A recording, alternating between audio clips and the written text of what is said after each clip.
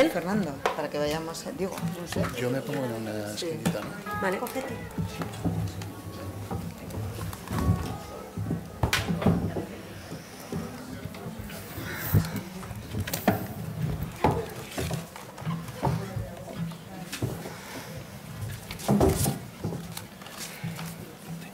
Gafas de sol. Veo de cerca. Gafas de sol verde.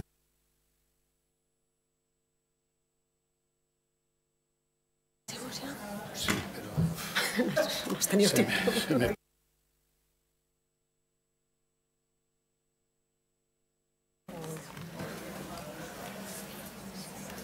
Tres.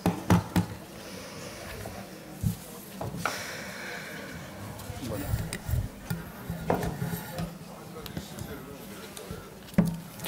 Arratsaldeon. Voy a hacer mi presentación en euskera. I'm going to deliver my presentation in the Basque language, just in case you don't have the headsets.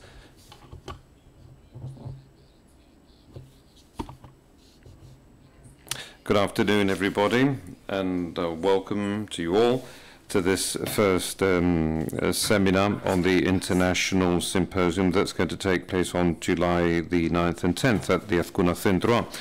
And I have sitting next to me Miren Jayo, Leire Arcadate, and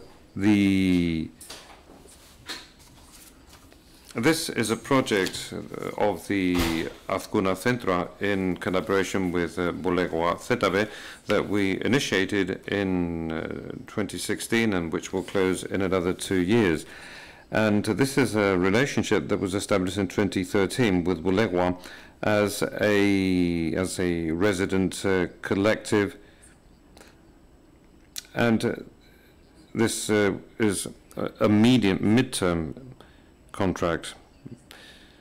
So we set up a reading group in the first year, which in 2014 gave rise to an exhibition and also to a program full of activities with lectures and with another reading group with performances and a film cycle, etc., and which finished in 2015 with the publication of a book.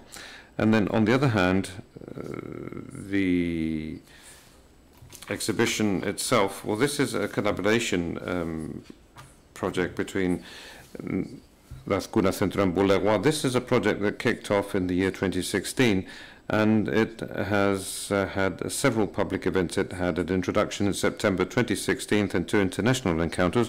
One of them took place in 2017, and this other one that I have the honor of inaugurating here in July 2019. And the purpose of the project is to study specific exhibitions that took place between the year 1977 and 2017. And each international event focuses on 2 decades, and in the introduction we mentioned some of the key elements of this exhibition and its connection with the concept of rehearsal. So we took 2 dates that covered 4 decades.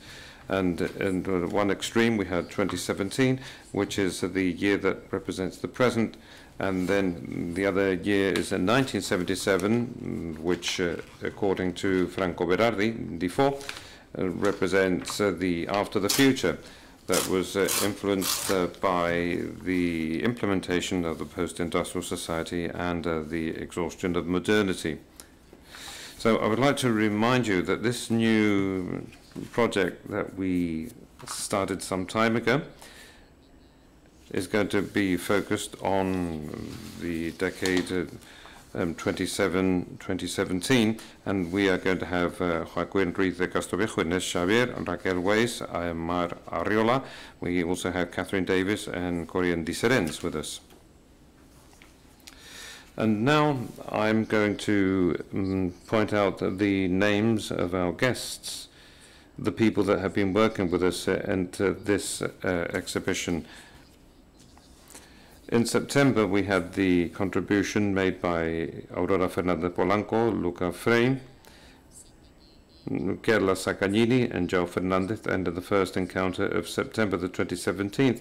We had the contributions of Diana Gettier, Doran Garcia, Carles Serra, Tamara Vientinga, Borsa Nakunski, Franco Grifo, and Bernardi. And I would also like to say that this year we've also had a number of presentations on different exhibition examples that took place within this period of time and at different locations in the world. And these presentations have been received through an open call that the Azkuna Centro published a few months ago, and as a support to this project. And this symposium is aimed at all those people that are interested, especially artists and curators, historians, art historians, critics, designers, and students of fine arts, the history of art, design, architecture, and sociology, among other things. And I would like to underscore that this symposium comes under the program project that I presented a few months ago at the Azkuna Centro. And I'm suggesting this is not a strategic plan, but this is rather a proposal that we're making, and it's a way of focusing on our mission and of also setting goals according to the lines of work that we'll be drafting in this 5-year period. I would like to remind you that this new program is based on a completely new approach, that is with society and contemporary culture. It's going to be a new vision to become a connector, to have an influence on this context, and also build a much more creative, critical and diverse society. And we also have a new mission, and that is that we have to make it possible for Azkuna Centro to become a diverse public space, as well as a benchmark in terms of contemporary culture at a local and international level, through 5 strategic lines that are the following. Firstly, through the program at our center, the Azkuna Centro has to be open and connected, in other words, from the local to the international, with a new approach focused on the users, and by reconsidering their experiences and new audiences too, so that we can hold conversations with them and also have positive improvements in our internal actions. So we have 6 lines in our program: contemporary art, live arts, cinema and audiovisual, society, digital culture, and literature.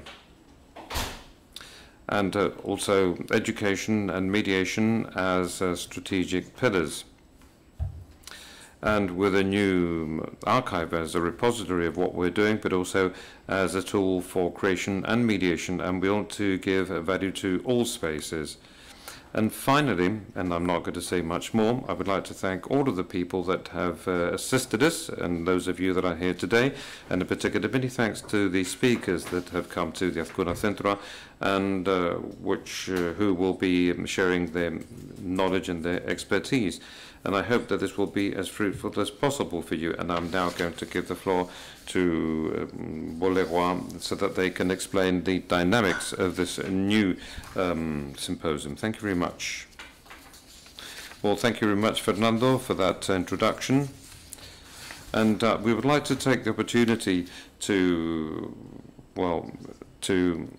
cover some of the things that Fernando has already mentioned. We would like to thank Azkuna Centro for the support they've given us since 2013, which is when the collaboration started between us and the Azkuna Centro. And in those days it was called Alhóndiga, and now it's Azkuna and Alhóndiga, so it's both things really, I suppose. And for us, the support that was given to us was extremely important. But it's not only support, though. It's also the coverage and the trust that they have in us to carry on with this work. First, with the contract, which is a very long contract, a long project rather, and which has allowed us to get many things done since 2016 with the papers of the exhibition. So thank you very much for trusting us. And I would also like to thank all of you people that have come this afternoon, although it's a nice sunny day. Yes, it is sunny today outside. It's lovely.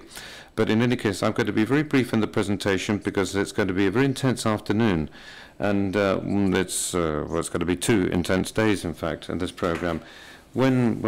Subsequent to what Fernando was pointing out about this contract, that was a very long project and which ended with an exhibition, and we were very happy with it because we believed that it was very significant for our track record. And this was thanks to the support provided by Azcuna, and we were wondering what kind of interests there were in this issue of the curatorial action that was very fashionable. There were lots of symposia, and there were lots of courses too. So, as regards our concerns, we decided to consider these ideas and these concerns and submit a new project. And fortunately, we were supported, and that's why we are here today. And as we have a way of working in the long term, and as we do things very slowly, and as we gradually cover different stages, we proposed something that from the very beginning was divided into 4 separate stages, which are the 4 decades that we've already spoken about, and that, we also included a prologue. And this proposal had a conceptual framework which has to do with the heading that you already know, which is the papers of the exhibition, and its 2 cultural forms, that of the papers and that of the exhibition itself. And the papers, this has 2 meanings. We have experiments, and we have the text, this reflective text in relation to a specific issue. And the other cultural approach has to do with what brings us here today, which has to do with the exhibition, which is apparently a much more static concept that we all have very clear in our minds. And it's usually a public exhibition that takes place at a given location, but history has demonstrated, and especially the experience of recent decades, that it's not that easy, that it's much more complex than we believe, and that it is full of ambiguities and complexities, as occurs with the papers themselves. So our proposal was, let's try to have a retrospective, or let's try to do a review, and let's cover a number of exhibitions that we believe are significant due to a number of reasons, and we're going to try to understand the exhibition as if it were a text, or as if it were a discursive process in relation to other texts that are sometimes inside and outside the exhibition, and based on these connections between the papers and between the different exhibitions, we decided to suggest a format or a structure that is also related to how these exhibitions were staged and where this notion comes from. And this is why we have the 4 decades that Fernando has spoken about very briefly too, and which range from 1977 and 2017. And when we came across this proposal, it was the future, but it's no longer the future, because we've gone slower than what we initially believed with the design, but it's still the present. And 1977 was a year when, where there were lots of political changes taking place. And there was also a crisis in modern storytelling, and there was a crisis of modernity, in other words, a number of very significant social changes. And before was here at the first meeting, and that was the year that marked the After the Future, which is what Fernando pointed out too. So we were using that, and we liked it because it took us to the local environment of what we're going to be talking about in this decade, that has to do with the fact that in 1977 the Guggenheim Museum was opened, and this will show the diverse social changes that have taken place all over the world, with the convergence and the emergence of new models of museums related to new global economies and tourism, which is something that we're going to be able to talk about here. So within this conceptual framework of the papers and the exhibition, and with this period of 40 years, this is how we addressed these papers. And as Fernando pointed out, we also made an introduction to see where we stood, and then we focused on 1977 to 1987, and now we're moving on to the second decade from 1987 to 97. And I'm going to allow my colleagues to speak now. Thank you very much, Fernando Enber. Well, the truth is that what I'm going to do now is I'm going to be talking about the conceptual framework of this period, of this decade, and then Live will introduce the structure, and she'll also present our guests and so on and so forth.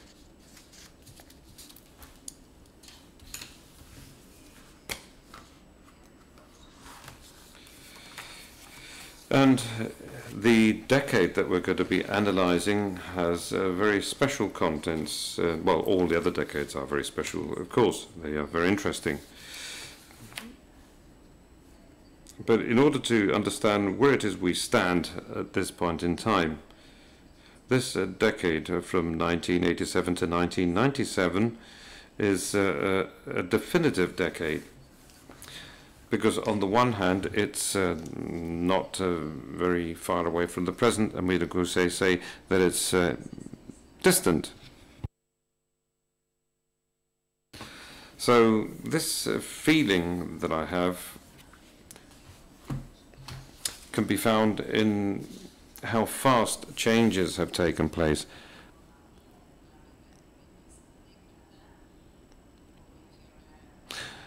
And just to mention a couple of events that date back to that decade, we could mention how in the year 1989, for instance, the Berlin Wall was pulled down.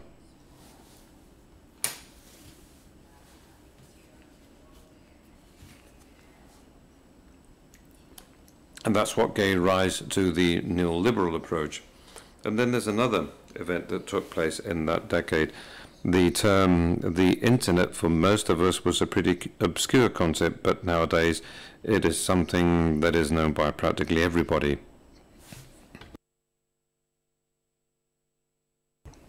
And economy became hegemonic, although we don't know very much about economy. And in relation to this,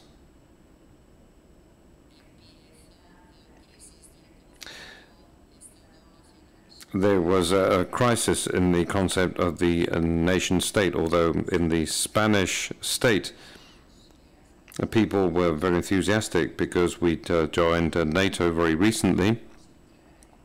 We were also going to join the European community, etc., etc. But as regards the artistic system in those years,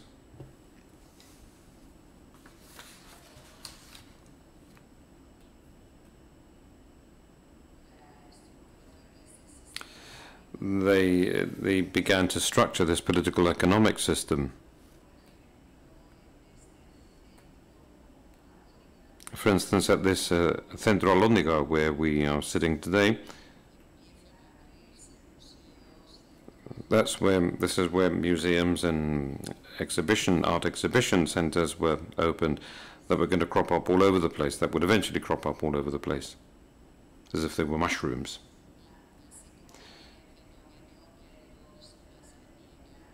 And as well as the biennials that already existed.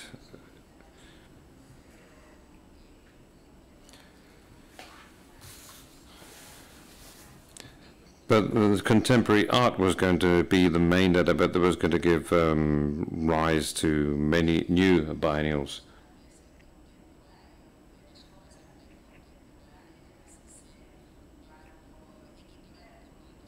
And the prices for contemporary works of art were going to reach the same levels as classical works of art.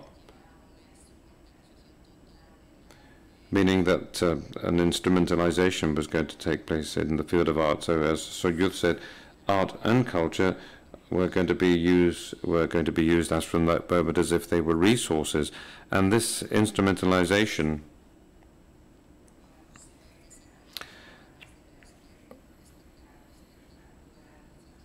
was going to be developed through the art was going to become a commodity.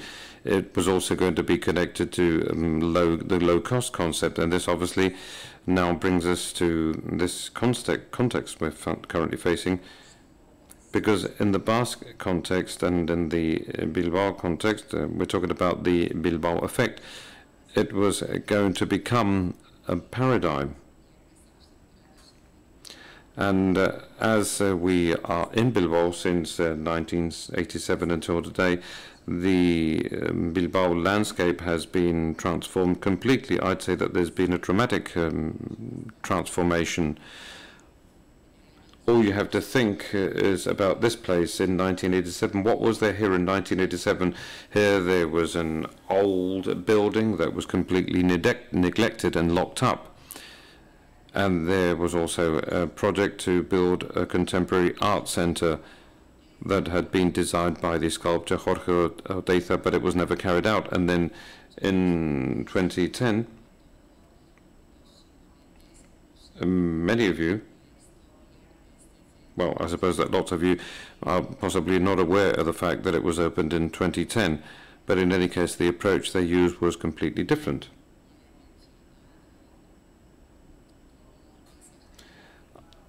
And I've already mentioned that the landscape of Bilbao in 2010, no, sorry, in 1987 to 1997. In 1997 is when the Guggenheim Museum was opened, and that's when the Bilbao effect cropped up. And by the way, here in the Basque Country, they call it the Guggenheim effect. But in any case, before the Bilbao effect, many other things happened before that occurred that had to do with the art, because we already had an artistic fabric. So that is why at this seminar we've focused much more on the local context than what we did at the previous meeting. So of the 6 conferences, 3 of them are related to the local context, and there's another issue that has to do with the previous encounters, which is the following. At the previous event, most of our guests, or most of the people that were invited, delivered their own version, but here we have first-hand witnesses. These are people that knew what this was like.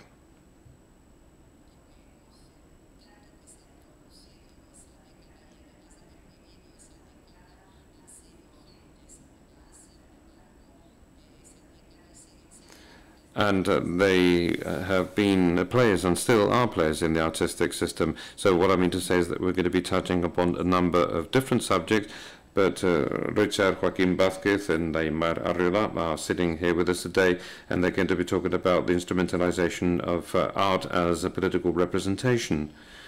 And we'll also see how art and how life, or how the social and the political phenomena, we will see what kind of response art has, or up to what extent art can respond to these social and political changes. And we'll also be talking about the contemporary art concept that was up and running at that time. And we'll be looking at all of this from different angles.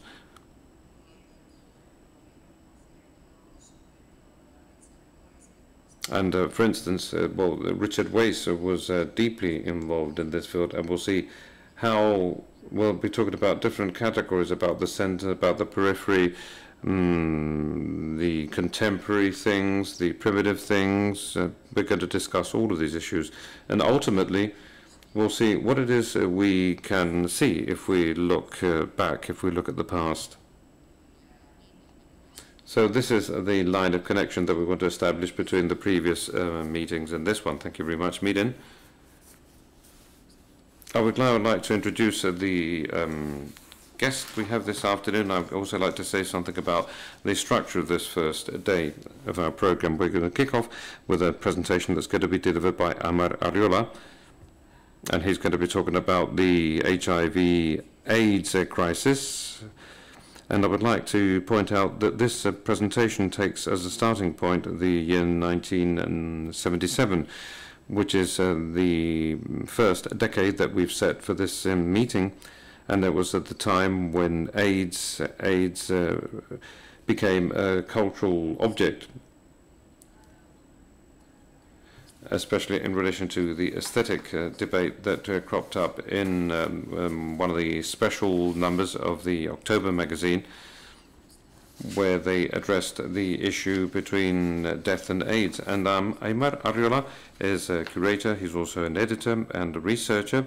He's just read his thesis at the University of London. And I would also like to say that he's organized many exhibitions and many public programs at outstanding institutions like MACBAC and the Centro in Madrid, the Museum of Fine Arts in Bilbao, and Tabacalera in San Sebastian. And together with Nancy Garin and Linda Valdez, he's also carried out a project at the archives. So after Aymar Arriola's presentation, and we'll have just a few minutes for questions, we'll give the floor to Rachel Weisz, who will present her presentation called Regional Globalism and how the Havana Biennial redefined the debate. And Rachel will be talking about the exhibition logics and discursive logics of the third biennial in Havana that took place in the year 1989. And her presentation will focus on analyzing the challenges that have to do with contemporary art, which in a way were proposed by this biennial, and she'll be questioning the Eurocentrism of contemporary art. And Rachel Weisz is an educator, she's a writer, and she has also worked as a curator, and right now she's a teacher at the Arts Administration and Policy at the Art Institute of Chicago.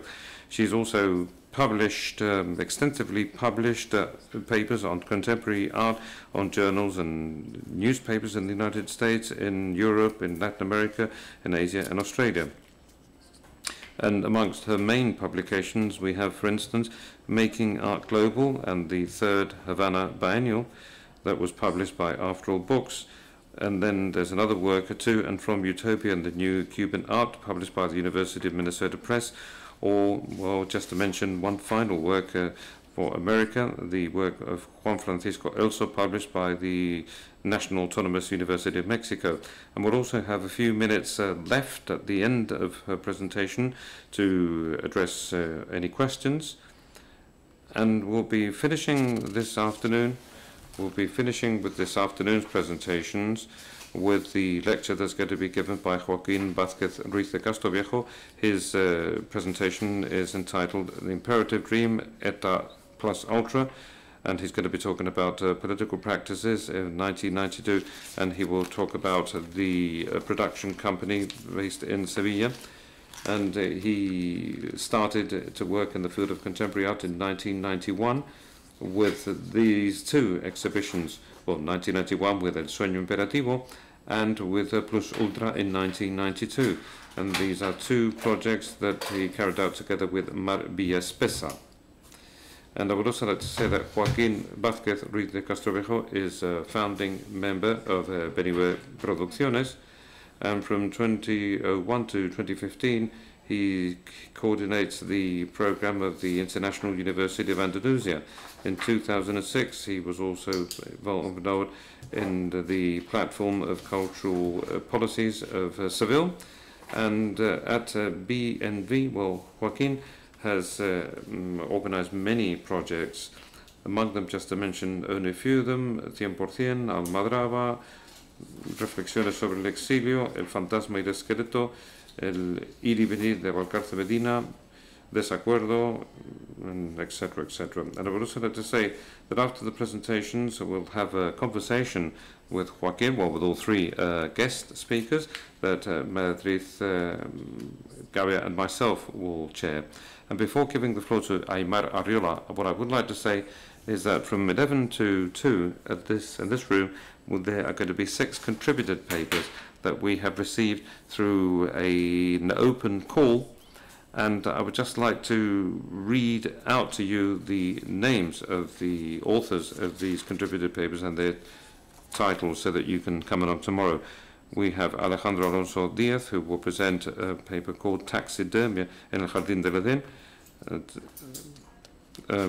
revision of the Magicien de la Tienne, and Granjal de la Villette from 1989. And we also have Maya Sánchez that's going to be presenting El Tropezo, Desapariciones e Imprevisibility, a propósito de Caja Zapatos Vacía en Aperto, 1993. Anita Orces, who will present Más allá de la exposición, Cruces de Camino entre Bienales, between 1999 and 1989 and 1993. De Oliveira will be presenting a lecture in English, presenting the past. Sao Paulo in 1998. The Sierra Portilla will present two lectures on AIDS timeline. Group material 1990, I think she said.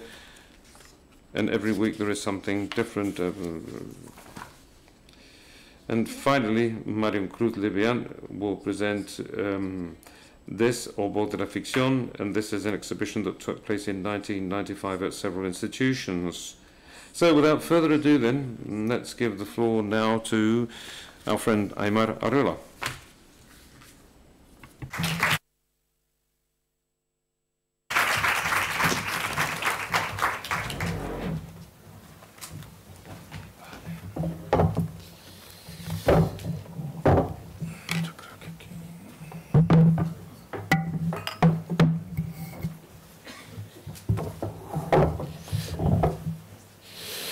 Bueno, eskerrik asko. Well, thank you very much. Thank you for inviting me. And thank you to all of you for coming. I'm going to make my presentation in Spanish. And I'm worried about deadlines. So without any further ado, I'm going to get to the crack of the matter. And also, I request the organizer to sort of let me know when I only have like 30 minutes to go and 15 minutes to go, because as I've said, I'm very concerned about the time. I've been invited to talk from the perspective of the AIDS crisis in the 80s. This is a subject that sort of occupied an important part of my work in the last years by means of different initiatives like the project already mentioned, an Archivo SIDA developed since 2012 with Nancy Green and Linda Valdez. That was my doctoral thesis, and also the project Marginalia that I developed in between 2012 and 2013. Starting point for it was the personal library of Pepe Spaliu that he gave to Orteleco before he died, precisely due to issues related to AIDS. And then in the second part of my conference, I will give you further details on this event. Well, here you see the library in Orteleco by Pepe Spaliu. And then we have, it's been published in the Asier Mendizabel's publication, and it was done about 2002 at the time of the reopening of Orteleco, and the starting point with the photographic archive of Orteleco so far. I am HIV negative, and this is why often I have to answer why I invested 7 years of research on the art implications and cultural implications of AIDS.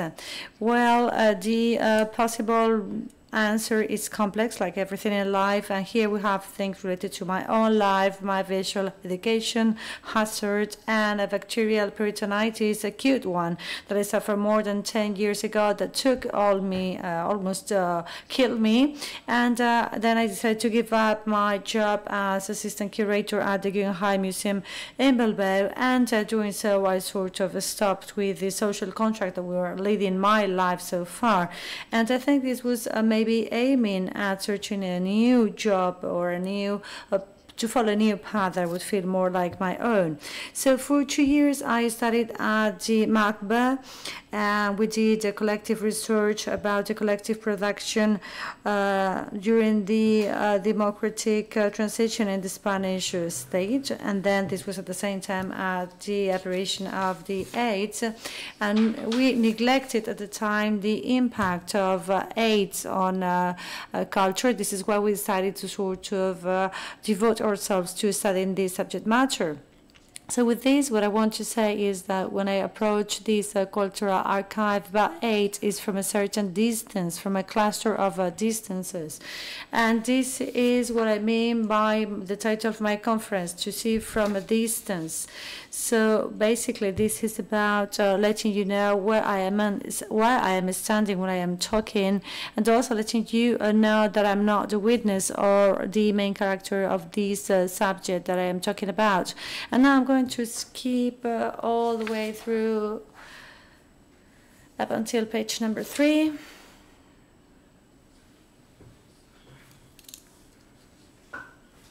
So I'm going to skip a preamble that I prepared for my conference. I don't want to revisit again the AIDS crisis. I think this is a phenomenon that sort of describes all the different art and research and cultural production that took place in the last years, and this has been done by a new generation of researchers and artists that are sort of looking to this complex period of time where it is difficult to tell the difference between nostalgia and the memory, and also we have also sometimes tendency to sort of just think of something that we lived in the past in a different way, not like it was. And this is a vision of two artists that with some humor are trying to sort of put an end to this revisitation of the AIDS crisis. So the conference is going to have two parts. The first one is going to be more scholar, and there I'm going to briefly mention two things about the AIDS crisis and from a distance we'll see it with some clarity. First of all, I'll tackle the periodization of AIDS, that is, we identify AIDS to a specific period of time, and then art and AIDS, something that sort of gives a meaning to how we do the reading of specific experiences, how the artist Pepe Espaliu with his exhibition that took place in Artaleco during that summer. And here we see some of the images by Ricardo Iriarte, one of the 45 that were chosen in order to talk about this action. This is number 7 with Gemma Inchausti and José Ramón Mondarain with the Espaliu. So this was about taking the artist's body that meant he was ill, and there was a human chain of people in, and they were taking this sick person, the artist, around the downtown Donostia. This was the first time that this subject matter was tackled. And then later on, I will give you further details about this. Then some would like to underline the relationship in between the AIDS and the 80s. And this leads to a series of problems that I'd like to mention here. Given the framework of our gathering here, framework that sort of responds to a clear period of time, and to AIDS crisis, we always sort of assign some specific time crisis. So usually we only talk about 2 decades, the 80s and the 90s, for this AIDS crisis, and this seems that it is something of the past. As we all know, should know, there's not still an efficient vaccine against the transmission of HIV, and according to UNAIDS, in 2017, 36.9 million people lived in the world with that virus, and 1.8 million people got the infection that year. And in Bilbao, nowadays, living with the HIV doesn't mean that you die or you transmit it, but in other contexts, this is not the case. And not only in other national frameworks, imagine as underdeveloped, like in Chile last year, it was a national emergency, the HIV, because there were many more people getting infected, and also there were some new therapies that were updated. This is why this crisis sort of goes on. So if we create a problem of the identification of the AIDS and the decade of the 80s, it's not only urgent, but it's also a way to see the new way how we are sort of penalizing AIDS. And also considering there is a linear time for AIDS, and this is the main part of the recent work of revisiting AIDS. And this, we have a casual image of my desk some years ago at home in London, and here we have this linear time in relation to AIDS with 2 pieces of work, a 4 in paper work by Felix Gonzalez with some benchmarks in between 1983 and 1999. They're not consecutive, but on top of it there is a postcard of 2017 by the Native American artist Damien Dine Jassy. I am HIV positive since 1492, and in his work he considers that AIDS goes beyond the white colonialist imperialism. So revisiting in this present context, AIDS, is more and more difficult to talk about one AIDS on one AIDS crisis. There are multiple crises of AIDS, and these vary according to the different impact of the HIV. We cannot talk about a global chronology of AIDS either, and the typical period of the crisis organized in decades, and according to the progression of events, it's maybe limited. So here I also wanted to show a recent image. This is a sticker by the writer, friend, and artist Theodore Kerr, that in the last year he's been doing an artwork and of writing and reconstruction of the life and story of Robert Redford, an Afro-American teenager, heterosexual from St. Louis, Missouri, that died due of a weird disease in 1969, and since 1987 it is known that he died due to issues related to HIV. So for 30 years we already know that the HIV crisis is there and was there before our time. Well, what I mean with this idea, and many other people are also suggesting by revisiting the AIDS crisis, is that maybe it is about high time to recognize that there was AIDS before AIDS itself, and that the story of AIDS is not the story of HIV, but the story of our responses to this crisis. This leads me to my second matter, and that is the relationship in between art and AIDS as a unit of meaning. Like in this carrying of Spaliu, the day after it was shown in the Diario de 16, and it was the main title on the front page. So AIDS has been treated by art, and this is an idea that appears in a precise historical context. And this happened in 1987, a date that sort of sets the decade that sort of makes us talk about this subject matter here. So this is when the American activist and essayist Douglas Cream, that died last Friday, he characterized the question of art and AIDS. He talked about the limited forms and maybe contradictory of AIDS and art, and how they have been relating to each other during that decade. So this monography, as already mentioned, is a must read for anybody that would like to do research on AIDS, because this is the first context, the first time when there was a debate, aesthetic debate about AIDS. So in this issue of October,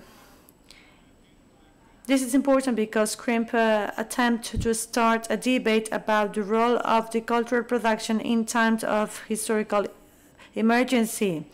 This was already what we see in the title, AIDS, 2 points, cultural analysis, cultural activism. And this is an image of the book that was published the year after the magazine showed this article, because this issue was very important.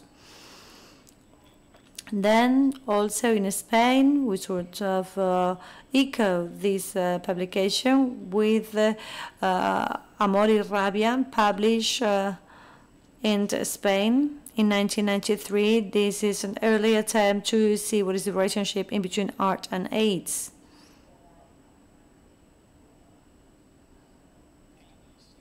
So Crimp's analysis in that publishing house, October, sort of focuses on the first 10 years of the AIDS and typifies two useful responses to AIDS from the world of art. Basically, initiatives designed to collect funds like auctions and collective exhibitions to get money for scientific research with social organizations support. And then the second is the pieces of art that sort of show the loss and the human suffering.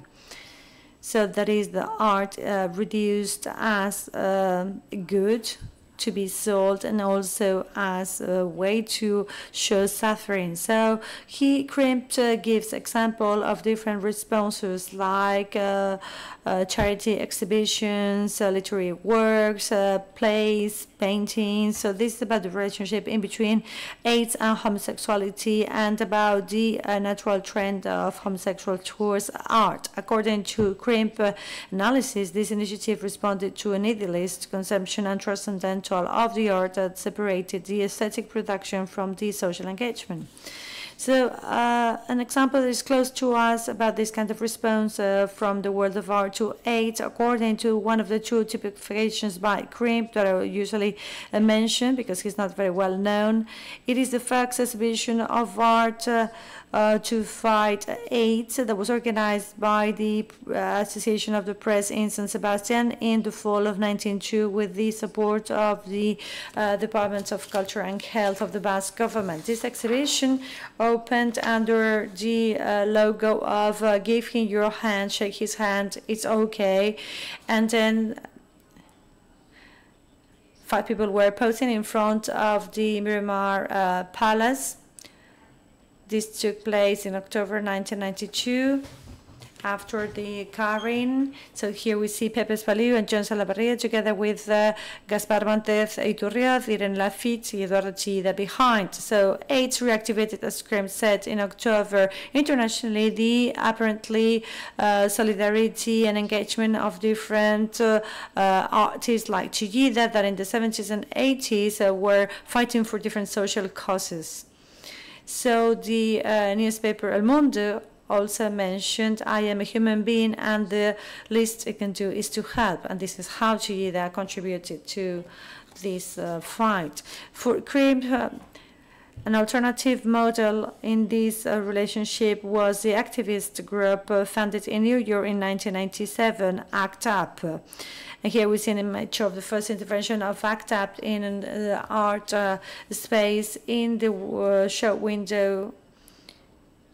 That was also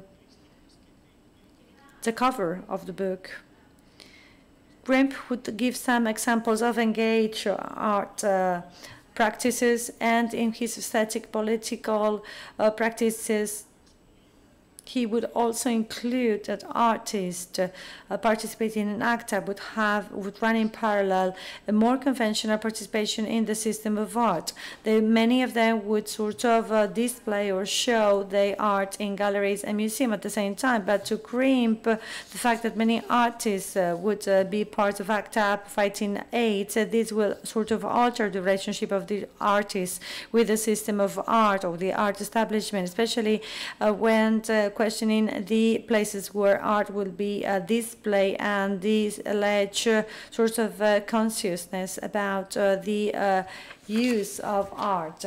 Here I cannot assess how Crimp was sort of assessing the good things that ACT UP was doing. I cannot sum up either all the different works that were revisited internationally since at least 2012, at the time of the 25th anniversary of the creation of this group, a movement that could be sort of considered as one of the ones starting the revisiting of this AIDS crisis. As Alejandra Ruas mentioned recently, and occasionally a member of ACT UP in New York, every time ACT UP is remembered time and time again as the pinnacle of modern activism, other places of response to AIDS are forgotten. But, and I add that in the history of ACT UP, this is not only about an hegemonic memory that sort of shadows other experiences, but it's also about some another stories that are not well known about, that will explain, for example, the presence of t-shirts or caps of ACT UP in Artelec, or the activity of ACT UP in Barcelona. This is an informal division of the group that worked in between 1991 and 1995 in Barcelona, and that was one of the 3 cases of study that we recently presented in the last exhibition of this Anarchivo SIDA in the MACBA. And here you see some images of that exposition or exhibition. Nevertheless, the suggestion of CRIM in 1987 that all responses of AIDS from the world of art go through the idealization of the transcendence, and also the suggestion in this very same issue of October that the cultural work around AIDS can also be done from sensitivity of a cultural specificity. These take me to the second part of my conference, and then I can also introduce an artistic experience where many of the questions that sort of coalesce to be here will echo. That is the workshop by the artist Pepe Espaliu in Arteleco.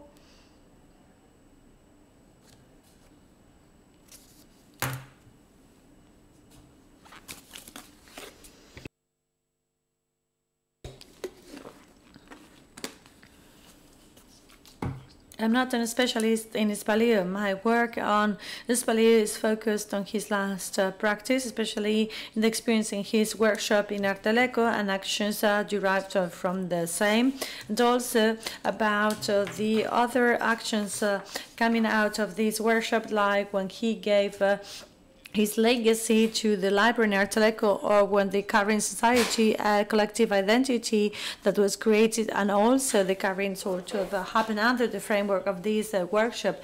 And then later on, up until 1998, there was a group of that undertook different activities after these ideas. Here we see an image done by an original Polaroid with the well-known image of the group. And I've got to say that it is quite funny that precisely in the archive of Arteleco, this image can only be there under a license, under the copyright license. For years, Arteleco was the leading of the precisely all this talk or debate about copyright. And then there was this Curating Society that sort of aimed at questioning some things like the propriety or the who is the author of a piece of work. So here I'm not showing this as a counter model for foreign groups like ACTAP, even though the current experience sort of is in line of these ideals of collective work and aesthetic engagement and social orientation. The experience of the Espaliu workshop and the three collective actions that took place there responded to very specific conditions of time and place granted by Arteleco, and also due to the social climate that were difficult to reproduce or imitate. So this makes very difficult to sort of conceive this work in the workshop of Arteleco like a model. And here I show an image of the collective action, Jenkoa Bak eta Beranaikoa. So what is left about the idea of God, that was one of the three actions that took place after this workshop. And on the first stage, this was a series of public interventions in Donostia. And this was after the correlation suggested by Espaliu in between different organs of the body and the city itself. That is a photography that you see by Ricardo Iriarte, documented intervention of the man that was at the time the firehouse man in Igueldo, representing skin. So here I call upon this experience of the workshop of Espaliu, and with this I want to show the difficulties of seeing from a distance. So I show here how your own gaze, when you review history, sort of will alter reality, and this is at the very basis of the crisis of the revisitation of the AIDS crisis. So I curated in between 2012 and 2013 an exhibition called Marginalia, and the starting point for it was the personal library of Espaliu that was given, as I've told you previously, to Arteleco before he died. So now we see how we revisit this project of revisitation. In 2012-2013, it was the 20th anniversary of the holding of this workshop of Vespelin Arteleco, and it was also the 20th anniversary of his death when he was only 37 years old. And about this event, different initiatives were being organized in Spain to pay homage to these artists and to remember this these artists. And this was not just to sort of pay homage, but rather to urgently reconsider the centrality of Vespelin and the Curating within the recent art history in Spain, and specifically about different responses from the world of culture and art to the crisis for AIDS and HIV. And this was then also taking into account his personal library. A nivel metodológico, el proyecto. From a methodological perspective, this project was divided into two sections. One had to do with research work that I did with the archives, and 1 year later it gave rise to a documental exhibition at the Koldo Michelena Center, and you can see 2 pictures of this exhibition and a couple of presentations and an academic text and an invitation for several artists so that they could develop specific exhibitions based on the library, with Antonio Galeno, Pablo Marto and Susana Talayero. And at that time, 2012-2013, that's when the Arteleco was closed down. And in the early months of 2011, it was announced that the Provincial Council of Guipúzcoa and the Future International Center of Contemporary Culture, Tabacalera, had signed a collaboration agreement to implement the Tabacalera project based on the services and lines of actions that were in place at Arteleco. And I would like to say that this happened before the cultural management of Tabacalera was done, which wasn't until 2012, and I would like to praise them. And this so-called convergence plan gave rise to a 3-year transition period for the co-management of Arteleco until it was transplanted into Tabacalera, where Arteleco was going to become its lung or heart. And these initial convergence plans took as a central issue the evolution of the documentation center Arteleco in its progression towards the Tabacalera Center. So in other words, the bibliographic and videographic and archive of Arteleco was to be taken to Tabacalera in order to provide the core of the future Tabacalera Center, which, you know, has not been the case, or it was only carried out in part. And here you have a general view of the Arteleco library after it was re-inaugurated in 2002 with the Pepe Espaliu library up at the top of the picture, and another 2 pictures. Well, this was an event that I'm not able to refer to, which was the flooding of November 2011. In other words, months before the Marginalia project was initiated, and the Arteleco library was flooded, and this affected the facilities very severely. And well, with the exception of the Espaliu library. So in the evolution plans of the documentation center of Arteleco, it seems that there was a foreign body that was very difficult to adapt because of its unique character. And this foreign body was the Pepe Espaliu library. And this reflected his hobbies and his studies, and in this library you can find 4,500 volumes on art, philosophy, literature, but also on gardening, on travels, on gay culture, magic, or homeopathy, which seem to be unsuitable subjects for center of this kind of the 21st century. But I wanted to investigate this library, but the knowledge that I already had accelerated the process. So one of the non-declared objectives of my project as such, and one of its hidden agendas, was to try to stop the dismantling of the library as regards her being a strange object in the Arteleco archive. And I had many motivations, and for instance there were biographic issues and an interest in books.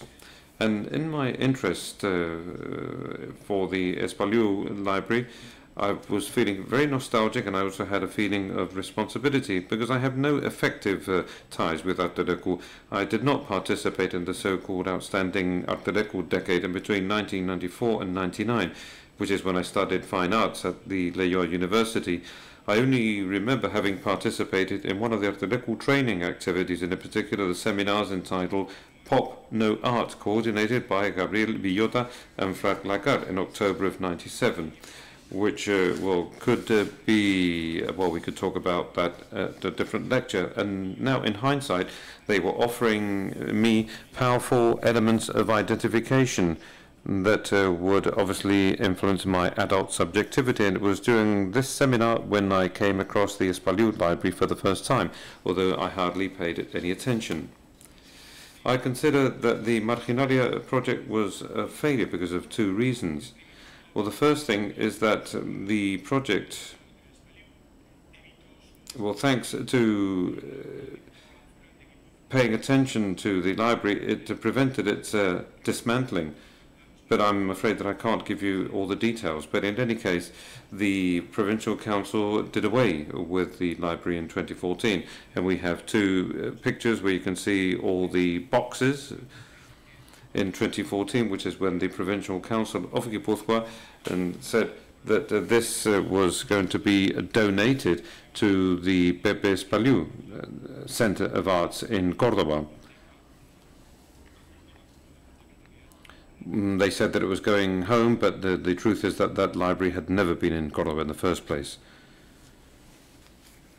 And I've just been told that I've got half an hour, 15 minutes. Okay, perfect then. On the other hand, what I really feel is that I've become involved in institutional processes that were happening in real time through an artistic project, but this had an influence on my experience with the Espaliu workshop and the fact that I was able to understand what was going on, and that meant that I was somewhat utilitarian in my approach. And in hindsight, I also recognized that these energies after the project, which was somewhat adolescent, especially as regards my reading of Carrying, were perhaps excessively contentious because they were reacting to what others had already mentioned about the experience before. So my revision project corresponds to what I call a symptomatic approach, something that insists on seeing what things hide instead of becoming committed to what they already say. And in my recent doctoral thesis, and I've not developed anything related to Espaliu, I've tried to remedy or find a remedy to the inquisitive approach that medicine and cultural analysis have projected on the AIDS archive since the crisis began, as we know it. So my revision, I wanted it to be a gaze that were to take into the frailty of the practices and experiences that I had, and I wanted to describe what was going on. Likewise, I've also tried to offer a gaze that recognizes the distance of my vision and the fact that my access to the experiences that were investigated are second-hand. In other words, they are always influenced by the material surface of photographs and documents, computer screens, and exhibition cabinets. And in the thesis, I referred to this method of interpretation as if it were a superficial lecture or superficial reading or on the surface. And, this has to do with the visual culture that suggests that attention has to be paid to what things already say, or to what appears in a text, or in an image, or in an object, instead of always diving down into the depths. And this is a kind of gaze that produces a visibly descriptive kind of writing, and deals with statements like that of Frederick Jameson that said that it's only the descriptive, weak and empirical and ideological readers that look at the surface. A descriptive writing, which André Lebicki mentions in his second book, Singularities, cannot be understood as if it were a verbal and accurate transcription, but rather as attention paid to those moments when something is happening. But in order to finish, and in order to to describe the attention that I pay to Espaliu, and this is perhaps represents a new relationship with this material, but I would like to close this presentation by describing a fragment on a video of the carrying action.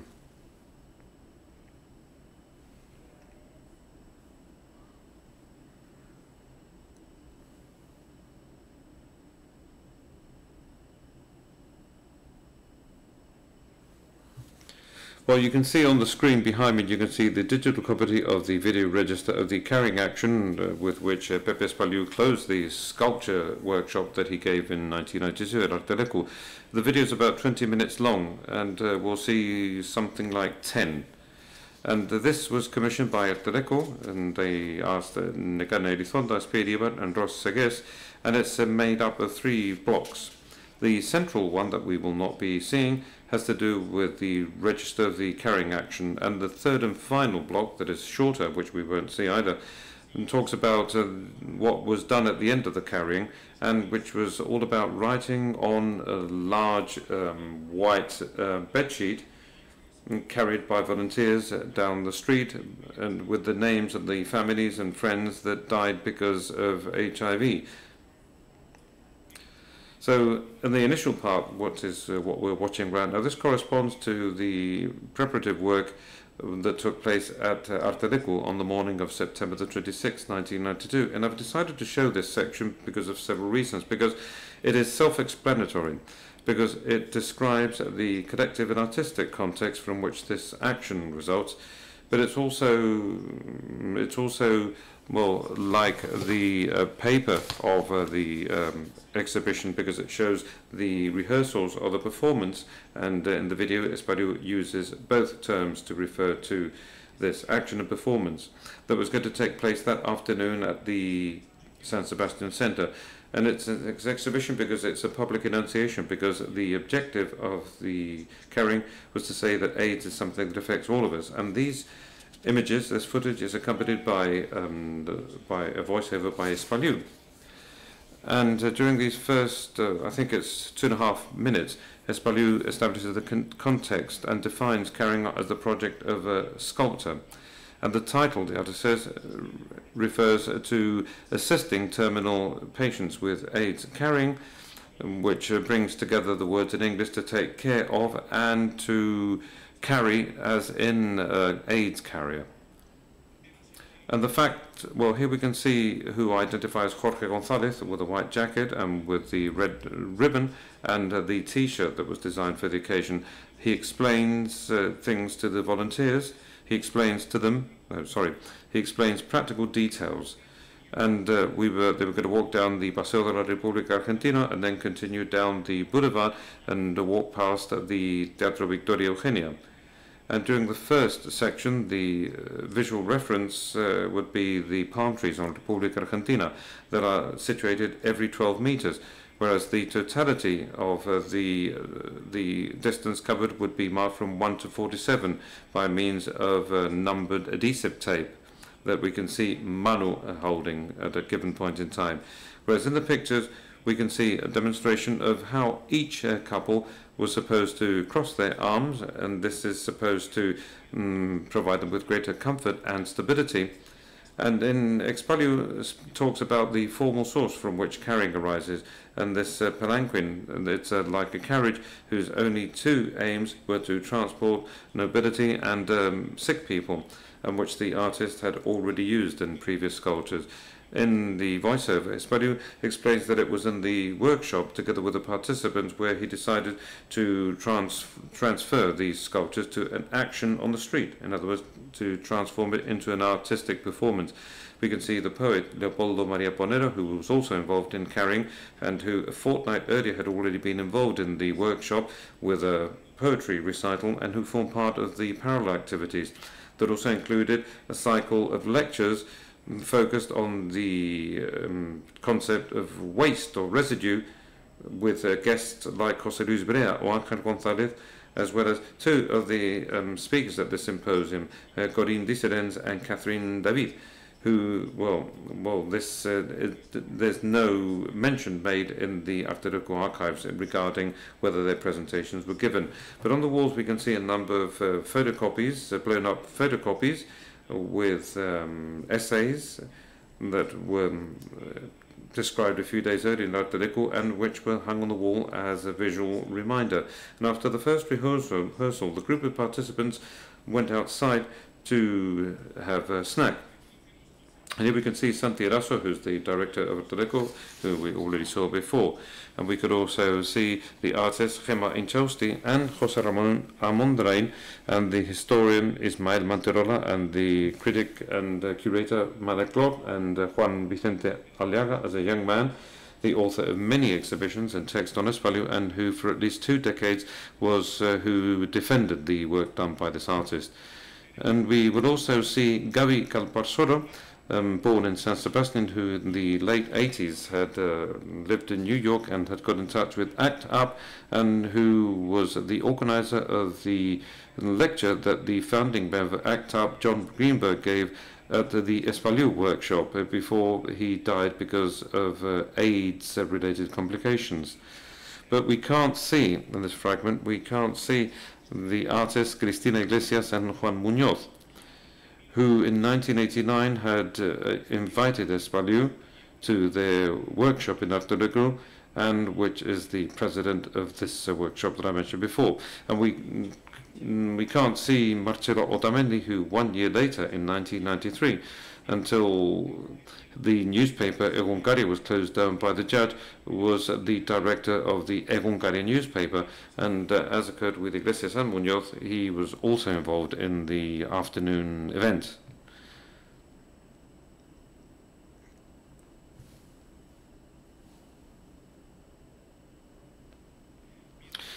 So here we can see people eating, getting ready for the afternoon, and Español in the voiceover says that a performance always has unexpected elements. Those are the carrying were 2. One, the rain, and the acceleration of the performance, because it took place in a shorter time than what had been initially planned. And after eating, we can see how rehearsals continued with bodies that do not belong to Español.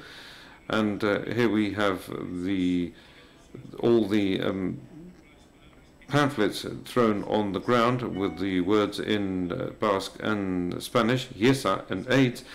And here we have a physical location between umbrellas and palm trees in the center of San Sebastian before, well, I've finished before the pictures, before the video. And now, if we've run out of time, we can stop here and we can move on to your questions if you want.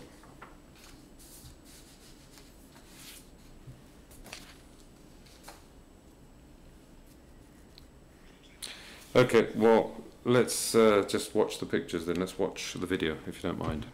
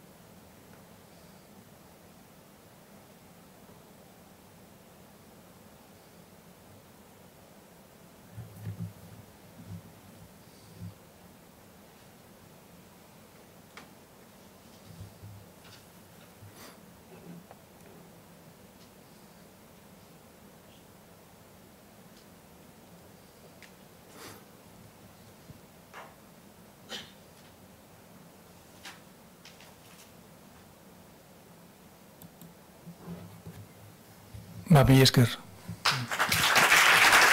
Thank you very much.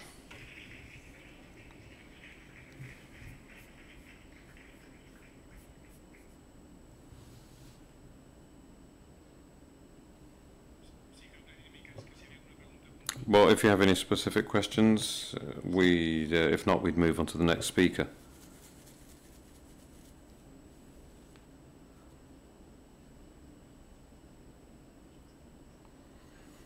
That was amazing. I was in Arte Leco in '94, and I saw the library there, and I never knew about the context of it. And you did that really beautiful. But if you wouldn't mind, it would be great to know more about his relation as a form of production, what we saw in the video, also as an archive, and probably as a community for.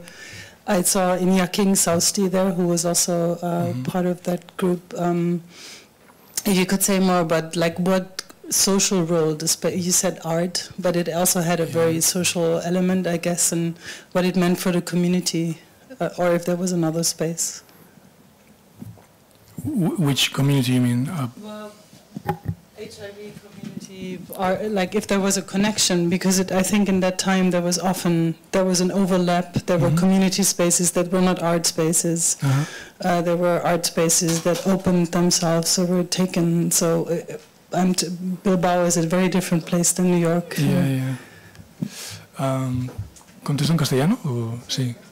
Shall I answer in Spanish? Well, if I understood your question correctly, well, you wanted me to say a little bit more about the social context. Well,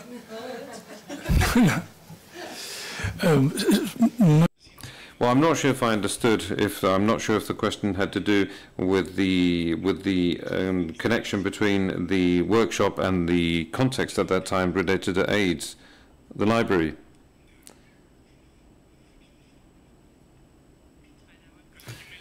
But then you went to I the... think it's in relation to the HIV crisis. Yeah. There are different functions that art institutions have, Yeah, right? yeah. And one is social. Yeah. One is about mourning. One is what you say about caring, even though the caring is articulated as art. Yeah. And then there's art. So I think it has the relation between a community, a crisis, and art has a very broad function, and sometimes that is located in an art institution, but very rarely. So I wanted to know if you could expand. Vale. So I'm going to go. And I would speak in Spanish then.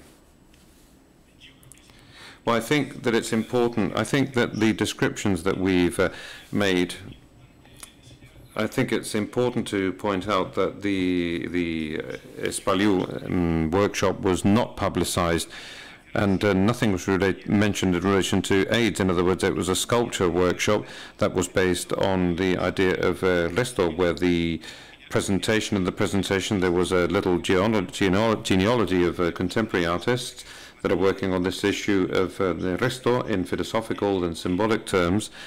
In the workshop, it was a sculpture workshop, basically. And Espaliu, between those months, or in those months, let's say that what he said, he made it publicly known that he was an HIV carrier. He mentioned this during the months that the workshop took place. And this is how he generated lots of trust, and he was encouraged, together with the rest of the participants, to carry out that sculpture exercise, to take his sculptures out onto the street. And while I've mentioned Joseph Beuys and things that had to do with the social sculpture, and that was the framework in which you had to interpret Espaliu's work. But let's say that the connection between the workshop and Arturecu in relation to the AIDS crisis is very modest.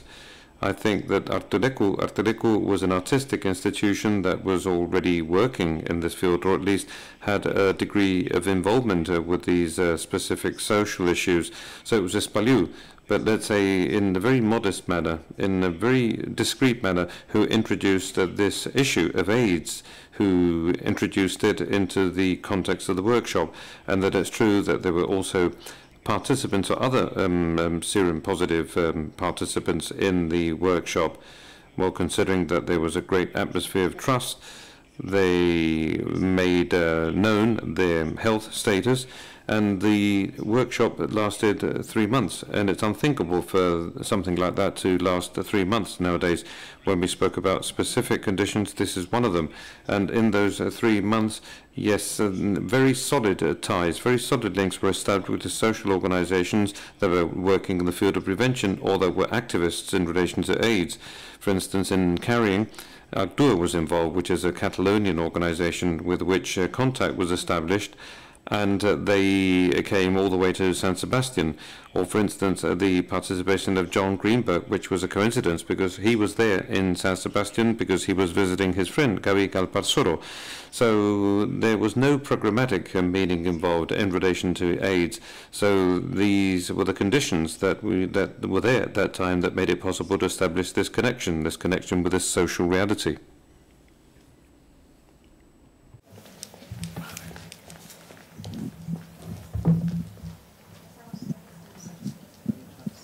Hola.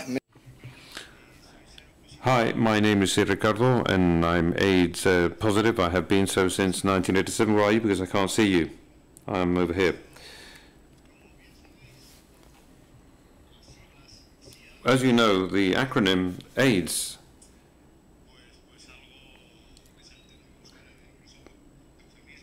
people have had to find euphemisms to refer to AIDS because there was lots of fear in the air because people were talking about a social monster and things like that in those days. And that had a very big impact, especially in the 80s and the 90s. And a little bit later than that, when the death rate had reached its highest levels, its highest peak.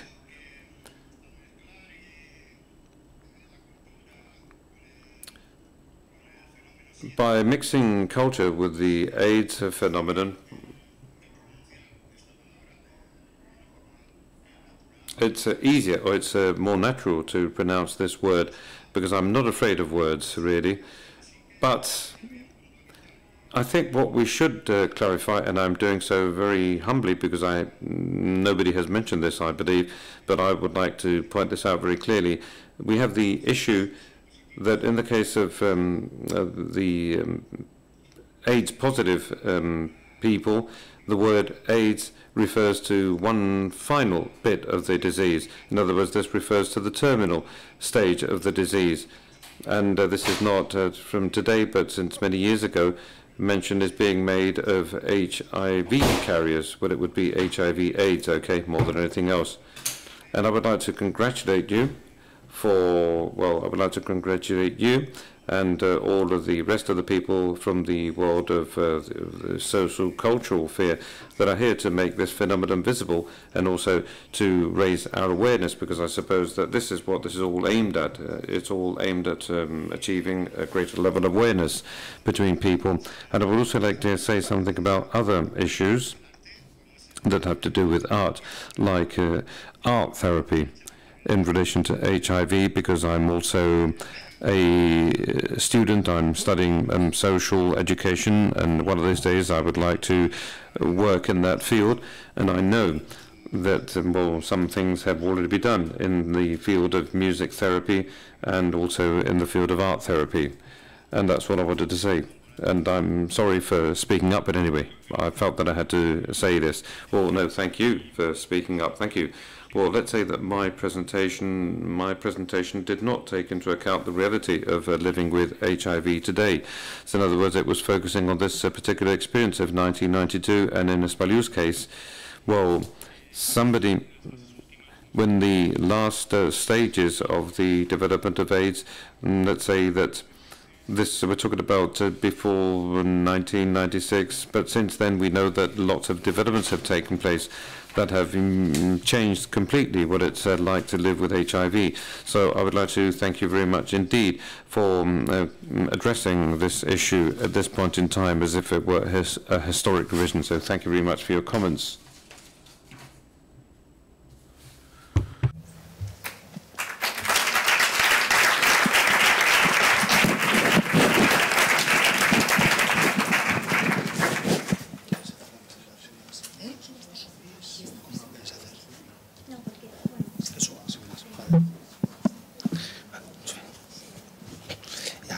queríais presentar.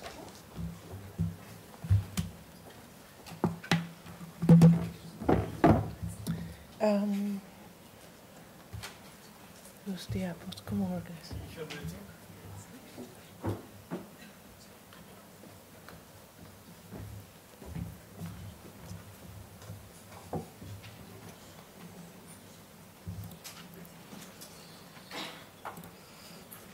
Ahí es.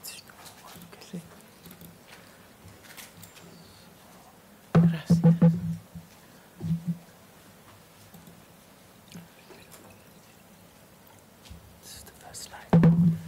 Sí, y avanzar con eso. Ok. Gracias.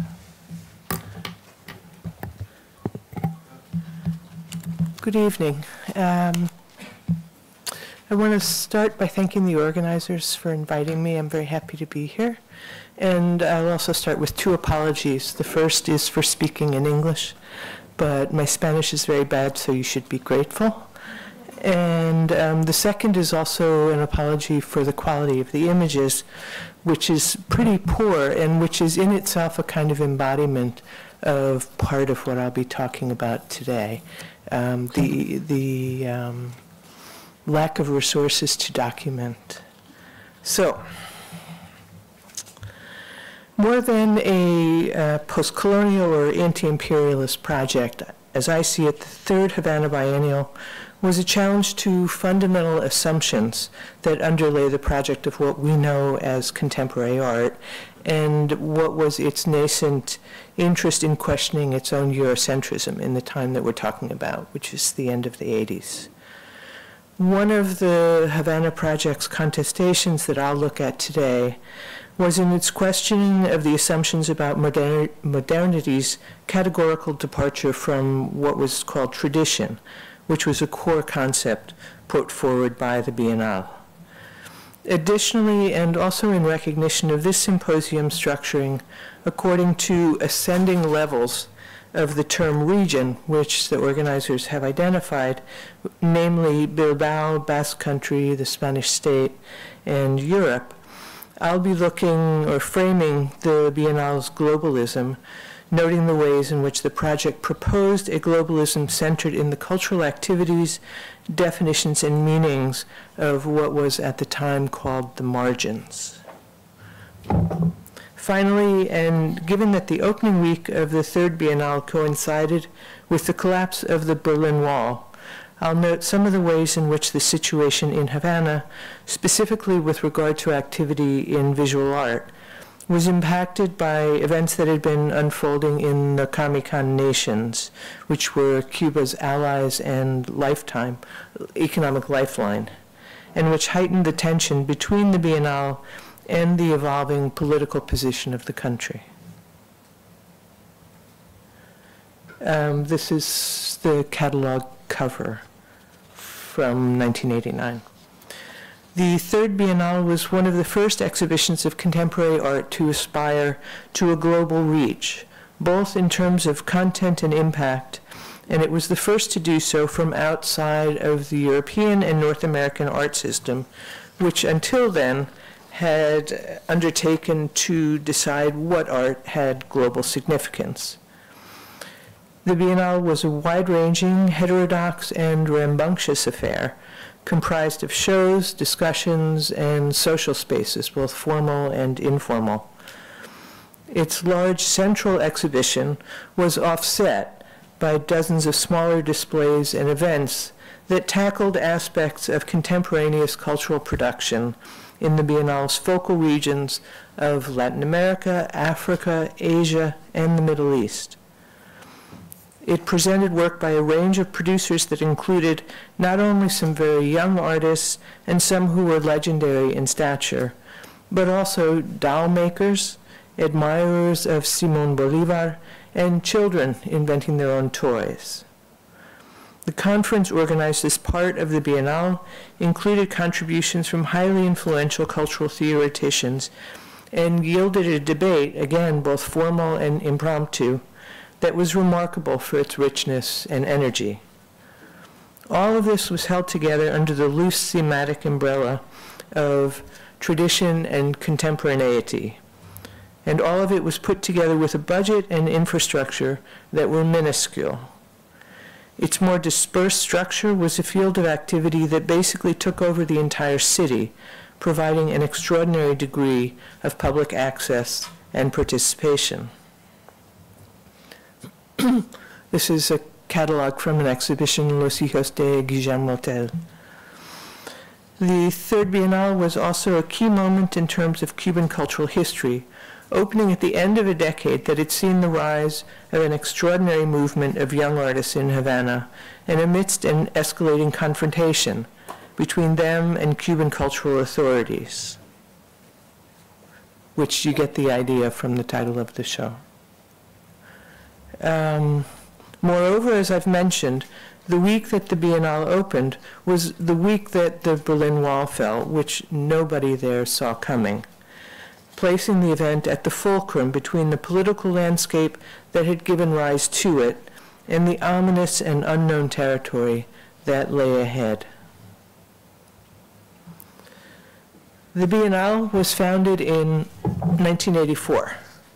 Its inauguration came in the wake of an especially fraught period in Cuban history known as the Quinquenio Gris, during which the vanguardist internationalism and tendency among many of the island's most important creators to see culture as critical social conscience came into increasing conflict with the revolution's own evolving ideas of culture as a popular and collective activity. A complicated web of discourses anathematizing critical interventions into what were called extra-artistic matters, such as social ills, political errors, eventually resulted in a landscape in which criticism by artists and intellectuals was discouraged, suppressed, repressed, and punished, occasionally with severity. All of this, together with the exodus from Mariel in 1980, had been an international embarrassment for the Cuban regime. The Bienal de La Habana was a key initiative in a new political strategy for the Ministry of Culture. It would defend the government's reputation by broadcasting the richness of the country's cultural life, and more broadly, it would reposition the country in the international arena. The Biennale was unprecedented for the extent of its global ambition, while also notable as a resolutely local effort. It aimed at nothing less than creating for the art and artists of what was at the time called the Third World a space of respect and stature equal to that granted to artists in the developed West. It would replace the historical cultural dependency of the Third World with a new cultural order, international cultural order, by creating transversal circuits of communication. Although the idea of a third world had arisen as a mutual political project among newly independent nations defining themselves as non-aligned, over time the concept had become problematic. Among other things, the vastly different histories of conquest, exploitation, subjugation, and, of course, socioeconomic fallout that distinguished each of the nations within this grouping meant that they could only be united as a single, undifferentiated, and underdeveloped terrain from a great distance. Even among the member states, the rubric of Third World had always remained largely abstract and of limited political utility, blurring as much as it signified and masking conflict under the alibi of solidarity. Worse still, the homogeneity that the term implied sublated the asymmetry of the First World versus Third World opposition into a deceptively balanced configuration. By the 1980s, the project's failure in economic, political, and social terms meant that the words Third World were often wrapped in quotation marks. This is the opening ceremony of the Biennale in November 1989. Clearly, the whole idea of making what was set out to be a third world exhibition had to answer to those issues, and that created a paradox. How could the Biennale proceed as an aggregate formation without falling into the trap of a single, flattened conception of its subject? What might be the relative uses of the summoning of similarities or the elaboration of differences? How could it formulate a third worldist cultural proposition not based in the fictions of solidarity? How could the Biennale, following the protagonist role that it had declared for itself, create a space that was more than just a counter-proposal that reproduced the logic and form of the original, only in reverse? The Biennale then raised important questions not only about the nature of art made outside of the Western market system, but also about that art's relationship to that system. These are inevitably questions about culture and power, and I'll try to get at some of the implications of that. Gillian Janis, who served as director of the Biennale from the second through the seventh iterations, envisioned it overall as a meeting place, both between the artists and the life of the city and among the artists themselves. From the start, she undertook an energetic campaign to link the Biennale to the CDRs, which is the Committees for the Defense of the Revolution, which were a key structure, a key piece in the political structure, linking people to political leadership. So the linkage was both with these neighborhood watches and also building ties with a number of governmental agencies, including the Ministries of Culture, Tourism, Exterior Relations, and the Armed Forces. This is not a typical structure for a biennial. And even the Central Committee of the Communist Party, also not something I know of elsewhere.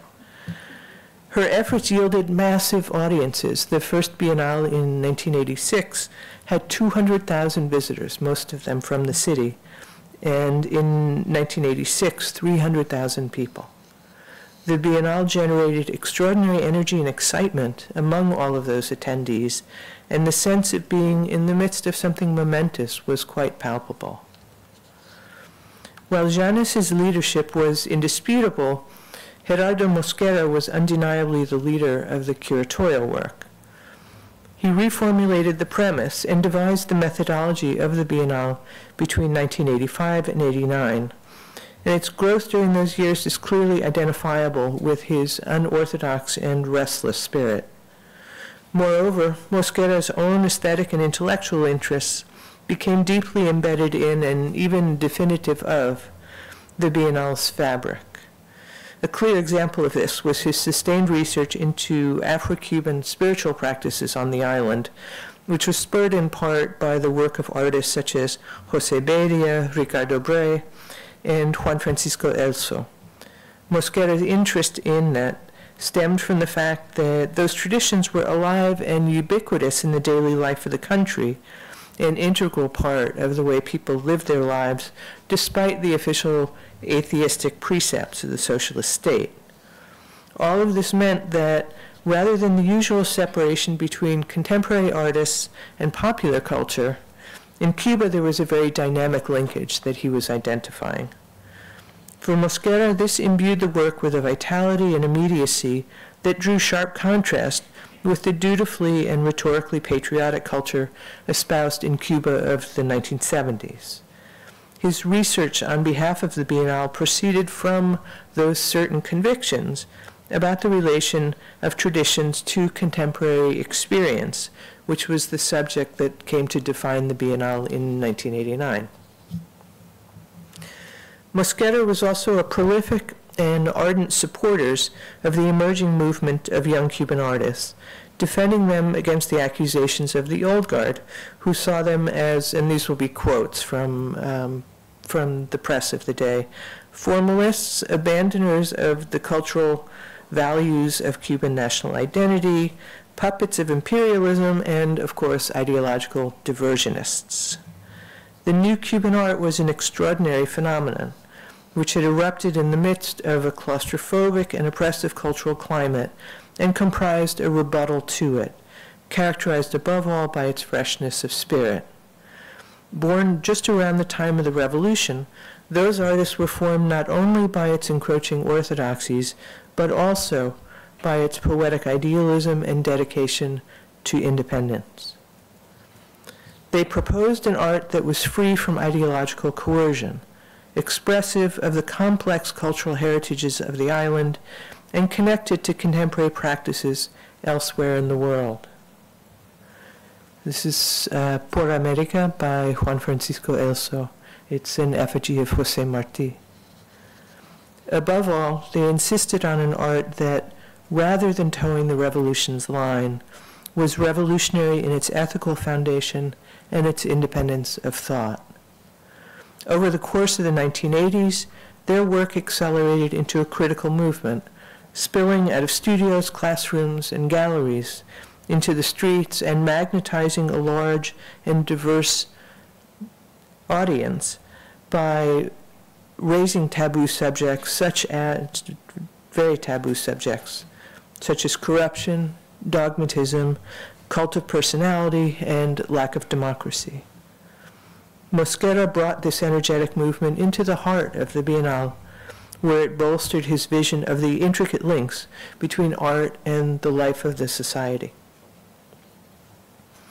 He and Janis recognized that the Biennale would have to position itself consciously in relation to the mainstream or Western art system. While essentially opposed to that system, it had to do something other than stand in simple negation of it for both theoretical and pragmatic reasons. Simply creating a sort of third world ghetto would be unproductive, and acknowledgement in established Western art world circles was important to the prestige of the Havana project. So in one of the many ironies of the power dynamics at play, it was clear that by developing credibility in precisely the arena that it existed to defy, the Biennale could amplify its importance to third world artists. It also had to contend with the fact that while the conception of the third world that the Biennale was working to develop was one based in cultural considerations rather than in global power plays, the whole project was nonetheless enfolded in the geopolitics of the Cold War. Okay, this is a poster that was made by Jose Beria for the conference. And again, my apologies for the image. Mosquera and his team settled on the theme of tradition and contemporaneity for the Biennale in 1989. Although this was a very broad rubric, it suggested an unease with both terms as typically understood, namely as opposites of a sort, and proposed an overall reconsideration of the roots of contemporaneity in regions where modernity had been experienced through the process of colonization. This was a complicated task. In many locations that the curatorial team visited, so-called contemporary art was not well established or even recognized as a practice, and there was little or no arts infrastructure in its conventional forms, namely major cultural establishments, art academies, developed systems of training, gallery activity, museums, collections, all those kinds of things. All of this meant that each site the curators visited presented its own set of parameters and criteria through which the ideas of things like art, tradition, contemporaneity, and third world would all be encountered. In other words, these were all redefined anew in each location. This situation gave rise to the question of what operative definition of art would guide them. A tight and restrictive definition would disallow most of the variety that they hoped to capture, while too unstructured an approach would yield an unfocused and also unproductive array. The curatorial team's goal of presenting the contemporary art of the third world seems potentially naive and simplistic.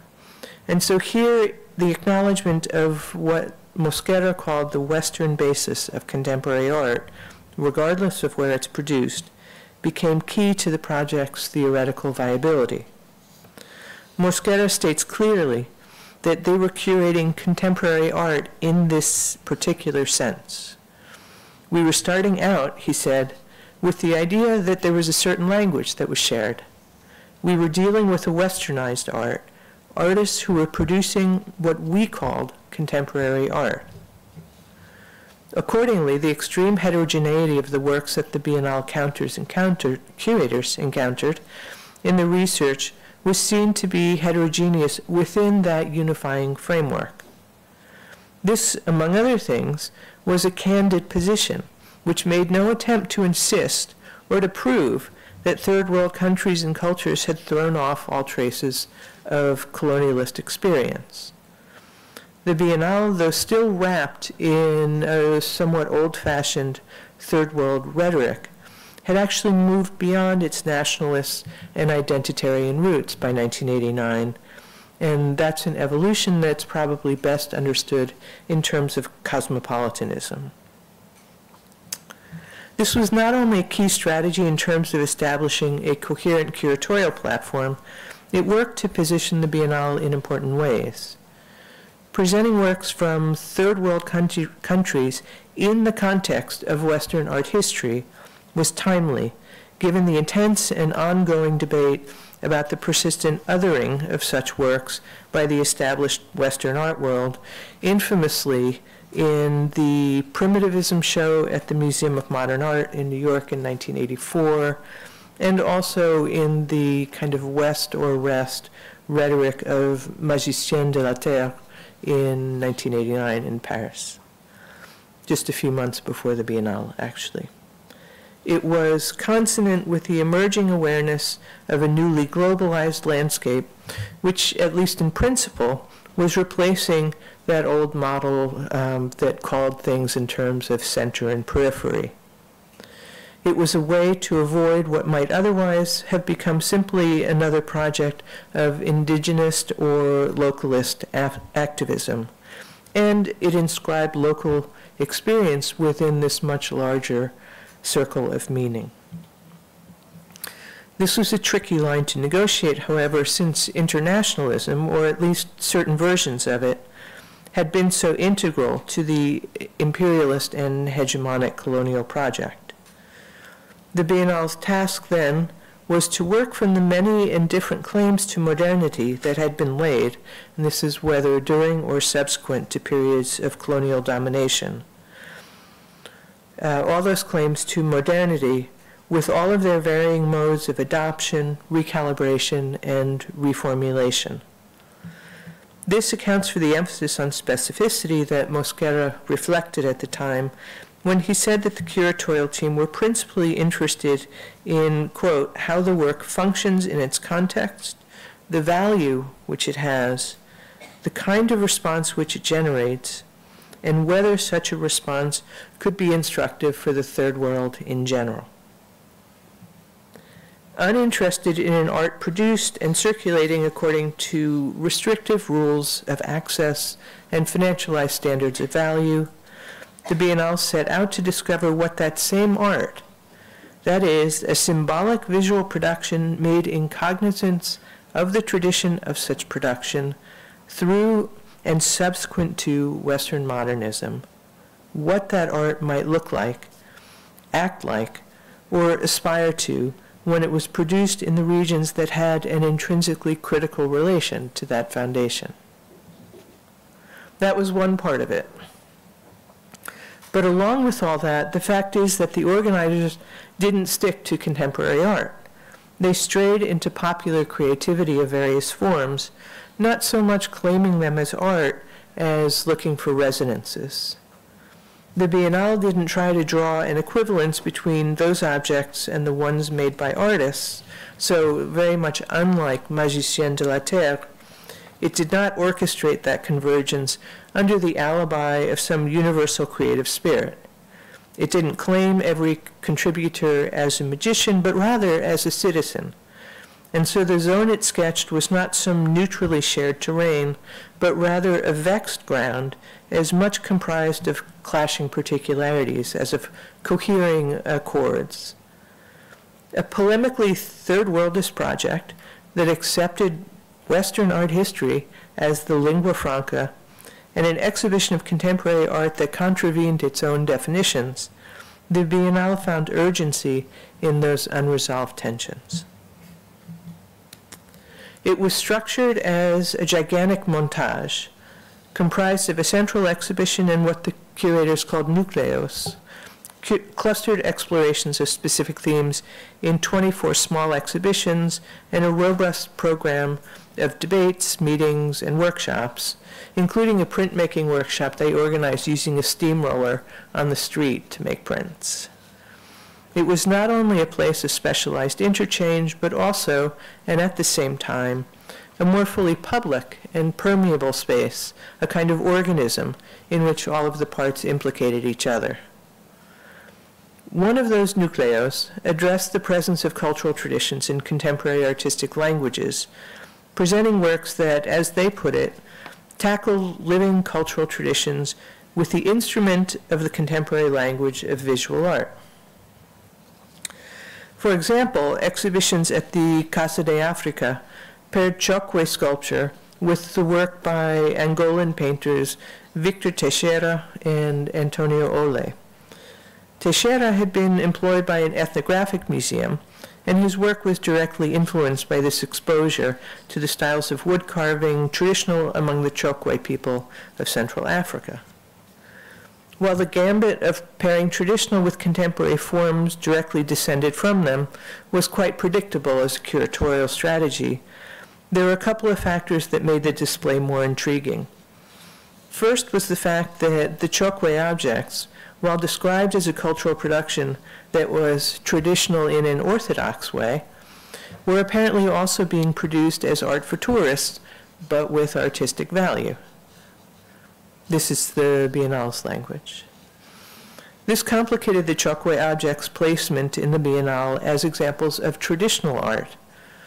Further complexity was added since this show was in the Casa de Africa, which houses, among other things, the collection of objects and implements related to Afro-Cuban religious practice that had been put together by Fernando Ortiz, the great early 20th century Cuban anthropologist, along with an eccentric array of gifts to the Cuban people given by various African dignitaries in the years since 1989, all arranged in groupings by country and according to the designations of traditional and modern. So there are these nesting layers of definitions about what tradition is and what contemporaneity is and what culture is. If nothing else, the act of placing the Biennale show in the midst of this striking amalgam of 19th century museology and political kitsch was a provocative and mischievous curatorial gesture. Another nucleo featured forms of popular culture that had developed in close relation to local histories, including two exceptional exhibitions, one of wire toys made by children in 6 sub-Saharan African countries, and the other of wooden effigies of Simón Bolívar, the liberator who had led the early 19th century Latin American wars of independence. Carved by so-called popular artists from Venezuela, the latter figures were an interesting testament to how malleable and variable such supposedly iconic figures actually are in the collective imagination. Bolívar appeared alternately tall or squat, venerable or humble, white, black, or Indian, famously astride his horse or asleep in a modest bed. He was, in this composite portrait, a version of the people who had depicted him with such familiarity. The display mixed the dozens of figures together in an informal grouping made dynamic by the sudden shifts in scale and the plastic approach, again an example of the informality that was typical across the Biennale's installations. The exhibition of wire toys had a similarly spontaneous feel, given both the fabrication style of the objects and the way they were scattered around the gallery space. With antecedents in the bamboo toy airplanes made by Dogon children in the 1930s, the wire toys continued in that tradition of inventing sculptural processes, making use of whatever materials were readily available. The wire, along with tin cans and rubber, being the detritus of industrial manufacture introduced through colonization. Although it was maybe a sentimental idea to make a museum display out of creativity fueled by poverty, which is basically what this is, the project was given a certain edge by its placement in the Museo de Artes Decorativas. The museum, which occupies the former mansion of the Contessa de Revilla de Camargo, had since 1964, so in other words, since 5 years after the Revolution, housed a collection notable for its European nobility and opulence.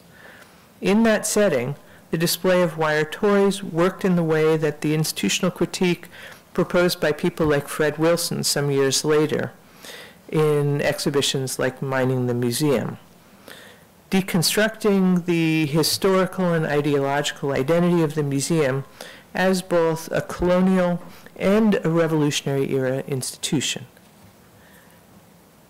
The tensions around the toy's status as art were heightened by the fact that these were objects already on their way to becoming a tourist commodity. As Mosquera explained in the catalog, the production and circulation of the toys took place on a number of levels, starting with very young children who were simply creating their own toys out of necessity, and culminating in a rank of adolescents who, having become expert fabricators, sold their works in the great markets of Kinshasa and Brazzaville. The toys were, in other words, a class of objects that had already begun its transformation from spontaneous creation to one that anticipated its own export. Their contaminated status, then, relieved some of the auratic reverence that was projected by the Bolivar show. Rather than claiming these as works of art, however, it seems more interesting to accept their presence in the Biennale on somewhat other terms. Their role was not to be more art, but rather to be other than art, and to stand in relation to it in an interesting or illuminating way. This then could underscore a point about the extreme heterodoxy of art and creativity, especially in a third world context, which was the point the Biennale was trying to make. Rejecting the binary of pure aesthetic versus direct use value, the Biennale began to suggest a range of relations and meanings that complicated and enriched the debate about art's relation to everyday life and to politics. It was developing this train of thought between 1984 and 1989, years bracketed in the Western metropolitan centers by the Primitivism and Magicien de la Terre exhibitions, each of which had been open to accusations of perpetuating, although in quite different ways, neocolonial thinking. The Biennale was, in part, a refutation of that thinking, but it was also, and I think more importantly, a project of rethinking how art's presence and meanings exist in relation to other cultural forms. In this, it was a challenge to the reductiveness of both the socialist culture of the masses model and also the typically high art arena of the other biennials. The Biennale was more heterodox than both of those alternatives, and also more interested in the operations of cultural expressions than in their classification.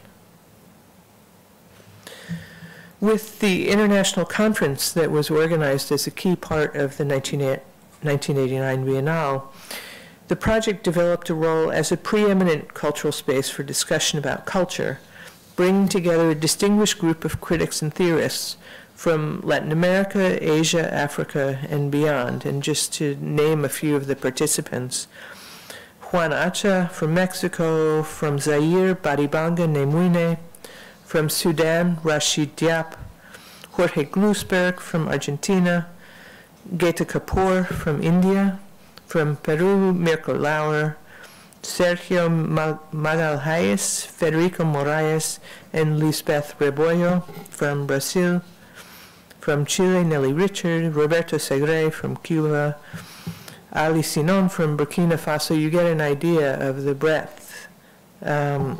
While many of the Latin Americans already knew each other's work, the gathering of scholars from so many different regions, each of them, and remember this is 1989, the internet did not exist, so people couldn't look each other up. Each of them immersed in a parallel but very distinct debate over questions of culture in post-colonial settings, made for animated discussions in the packed auditorium.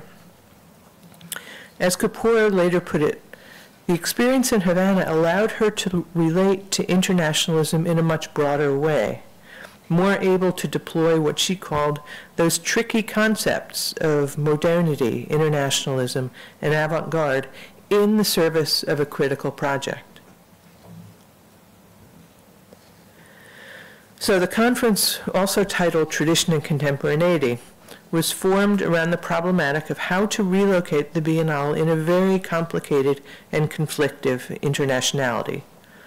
Perhaps the first point to make here is that both tradition and contemporaneity were fraught terms, although for very different reasons.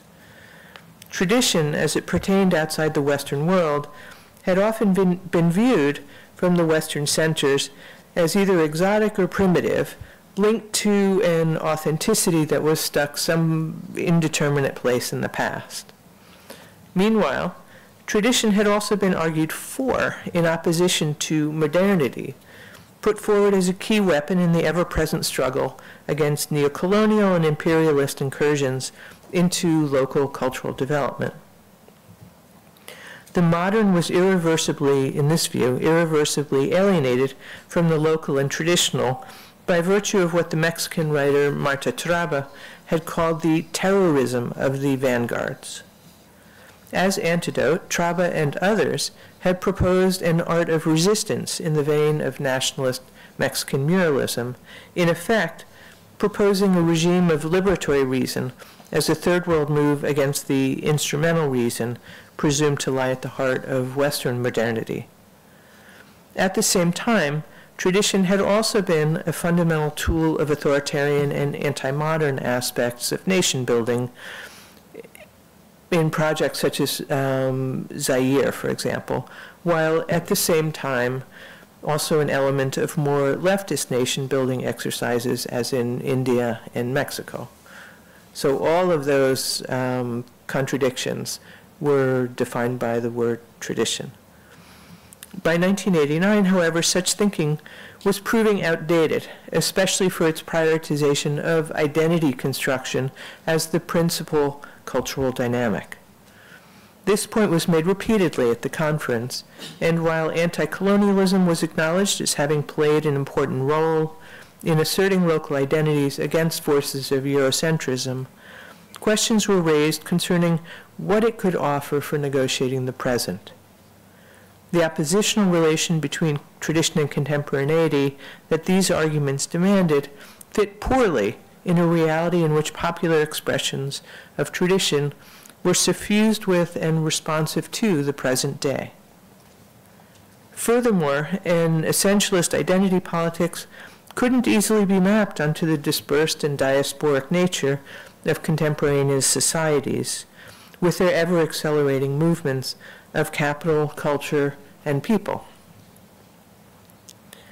At base, the question of tradition and contemporaneity was about the power relations that shape and inform assertions of the local in relation to the global.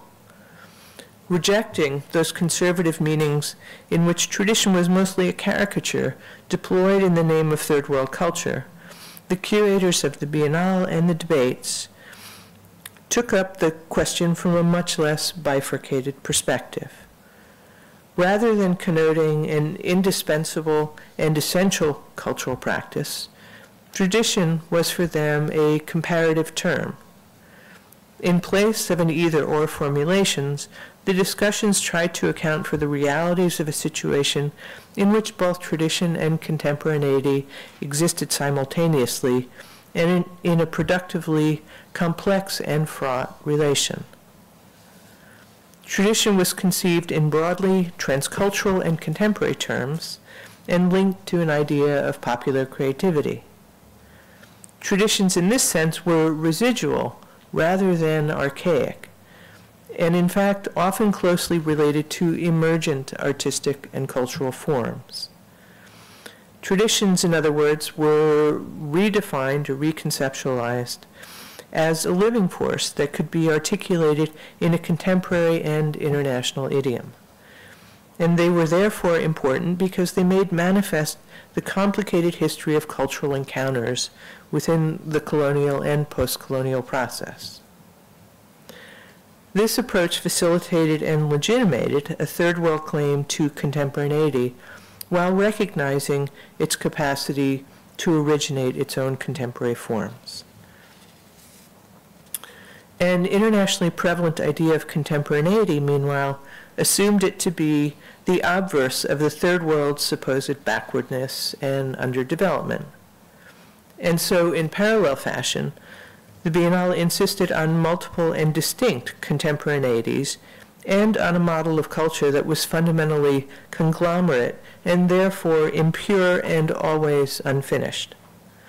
It was a model that allowed for an approach to the local not mired in the archaic, and of globality not flattened into homogeneity.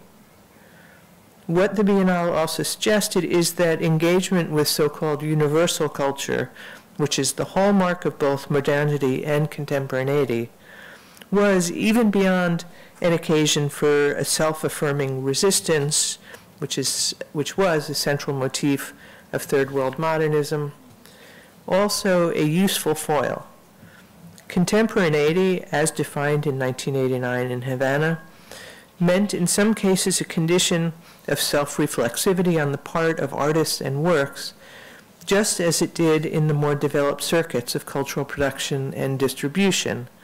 But this was always embedded in a complicated process, not only of decontextualization, but also of recontextualizing that contemporaneity into many different socioeconomic networks.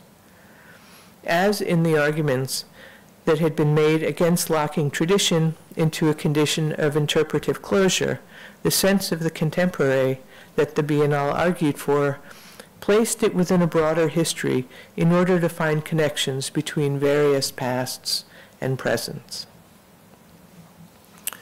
As I've mentioned, the Biennale's rise had coincided with the development and rapid intensification of a critical movement in contemporary art.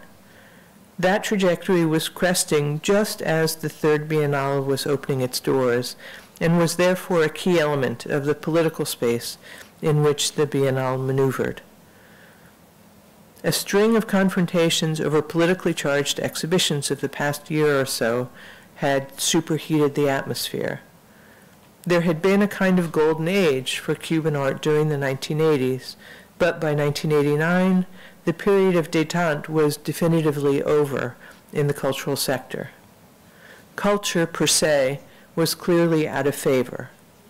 There was such deep mistrust of the young artists that Carlos Aldana, who was ideology chief for the Communist Party, had actually started to preview exhibitions, all exhibitions of contemporary art before they opened, in the months before the Biennale opened.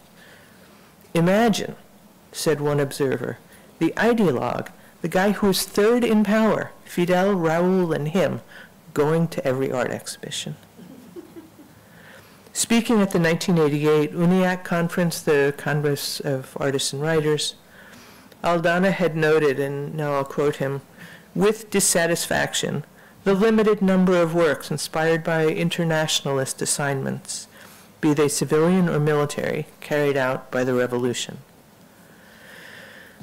But the crisis, of course, extended well beyond the art scene.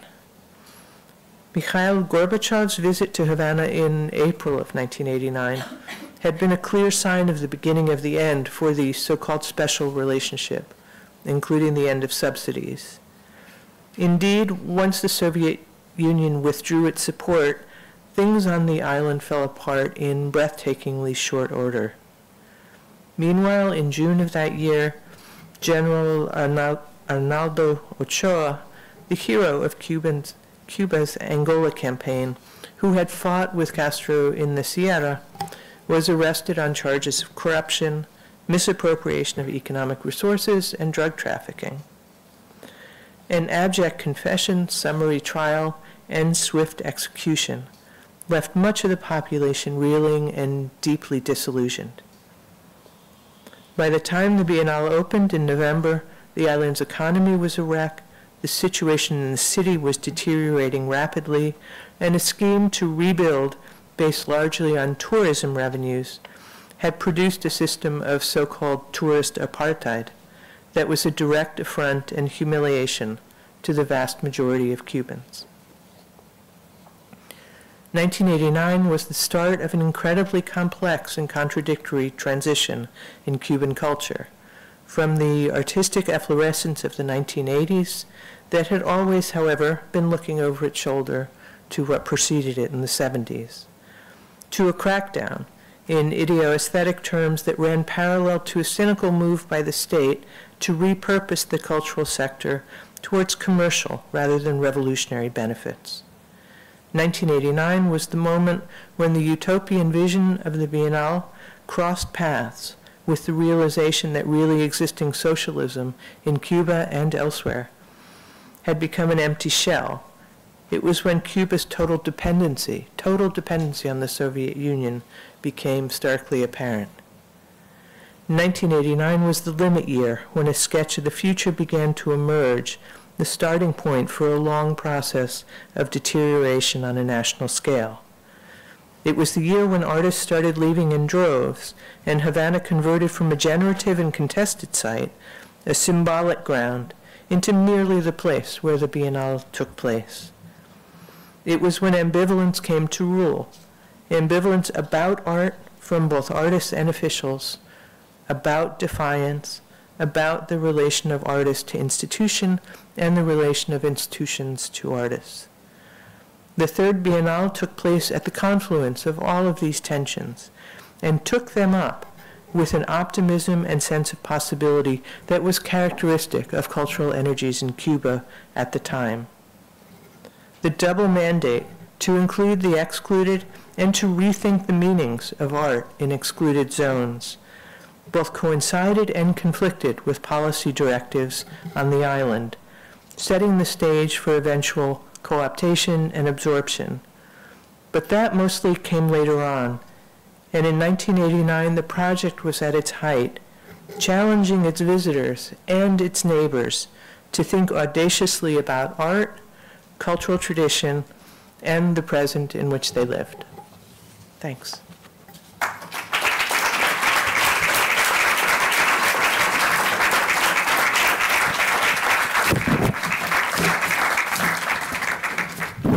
Hay preguntas? Any questions, please?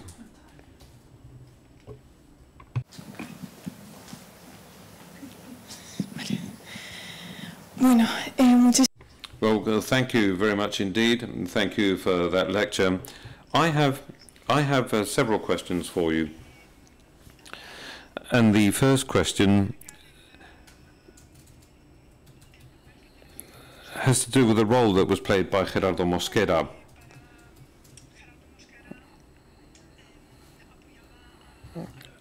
And how Gerardo Mosquera supported young Cuban artists. And he said that it was important for young Cuban artists to be present at the biennial. But if I'm not mistaken, in your book, Making of the Global, I think she said, you also said that there was a conflict. I'm not sure if that's the most correct word. There was a conflict between Lilian Yanes and Gerardo Mosquera in relation to this issue. Because according to Lilian Yanes, the work done by young Cuban artists could be a distraction a distraction relative to the main goals that the centre was focused on. So could you say a little bit more about this, please, about this issue? And then there's something else that you talk a lot about Lini Yanis, you talk a lot about Gerardo Mosquera, who had a very outstanding role in the first biennials, but there was other people who were there. That was Nacio de la Isla, I think she said, and I'd like to know what role was played by this person in this third edition of the biennial.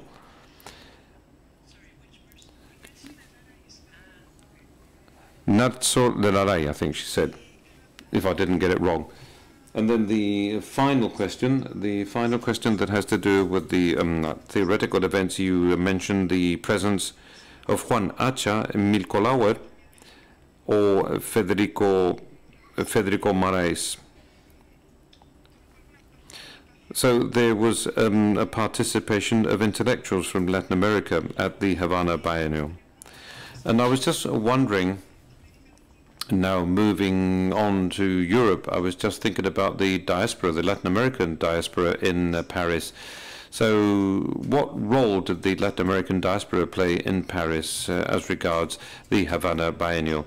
Well, you know that there are many connections between Paris and Havana through the figure of Piera Aristani, I think she said. Okay.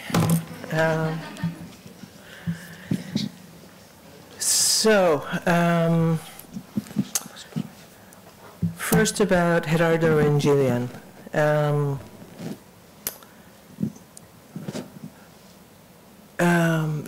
Maybe it's worth saying something about who Gillian is. She is an architectural historian, not a person related to contemporary art, and it's pretty widely understood that one of the principal reasons why she was appointed director of the Biennale was because she was extremely well integrated into high levels of political power in the country. Her husband, Regino Botti, was the first minister of economy in 1959. So this is like a level of extreme trust. The Biennale, as any public project in Cuba, had to be reliable because it would attract international attention, it would attract foreign visitorship, it would be one of the aspects of the state's projection of the nation. So Mosquera had no such has still no such affiliations. There was really rapidly intensifying political tension. Perestroika and glasnost were happening in the Soviet Union. Fidel made super clear in 1986 that that was not going to happen in Cuba. And from between 86 and 89, there was just an intensification by the minute of the conflict between the cultural apparatus and artists. And nonetheless, one of the reasons that the Biennale was becoming a kind of locus of international attention was because of those artists, and that's a whole complicated story. But their work was it was extraordinary. And the dynamic around it was also extraordinary. And it was, in addition to all of that, legible to people like Lucy Lepard and Luis Kemnitzer, who spent a fair amount of time with those groups of artists and went back to New York and published reviews about it. So it was a tricky situation. The artists obviously could not be excluded from the Biennale, but they also could not be included on their own terms. So the solution, which I don't think anybody was happy with, was to organize a show that was called The Tradition of Humor, and with this sort of backstory alibi that humor is like a cornerstone of Cuban culture traditionally, going back to Jorge Magnac in his publication Indagación del Choteo, and to frame it as, rather than a political response, a political cultural response, to frame it as, just in the long tradition of humorists in Cuba. So that's what that was about. Nelson is one of the only people who has actually survived since the beginning, who's still on the Biennale team. I think maybe he and one or two other people. Unlike almost any other biennial, in Cuba it has always been an in-house team. They have not hired external famous people to come in and lead the curatorial project. Nelson at that early time was one of the curators. He's an architect by training. I can't remember what his brief was. In general, each curator had like a certain area, geographic area. And I don't remember what Nelson was doing at the time. He did become the director once Gillian left. So I think it must have been the 8th Biennale that he directed, but he was removed after that because it didn't go so well. So he never really had a strong authorial role in the team, as far as I see it. So, and about the Latin American diaspora in Paris, there are many people who can answer that better than I can. I just don't really know what, either I'm not understanding the question or else I just don't know. So if you want to explain more about what you're asking, that might be.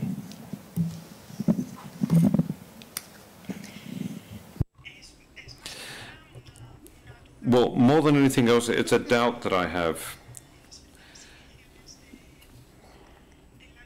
Because in the first editions of the Havana Biennale, there's one award, if I'm not mistaken. One of the awards was financed by the Latin American gallery that was located in Paris. No, sorry.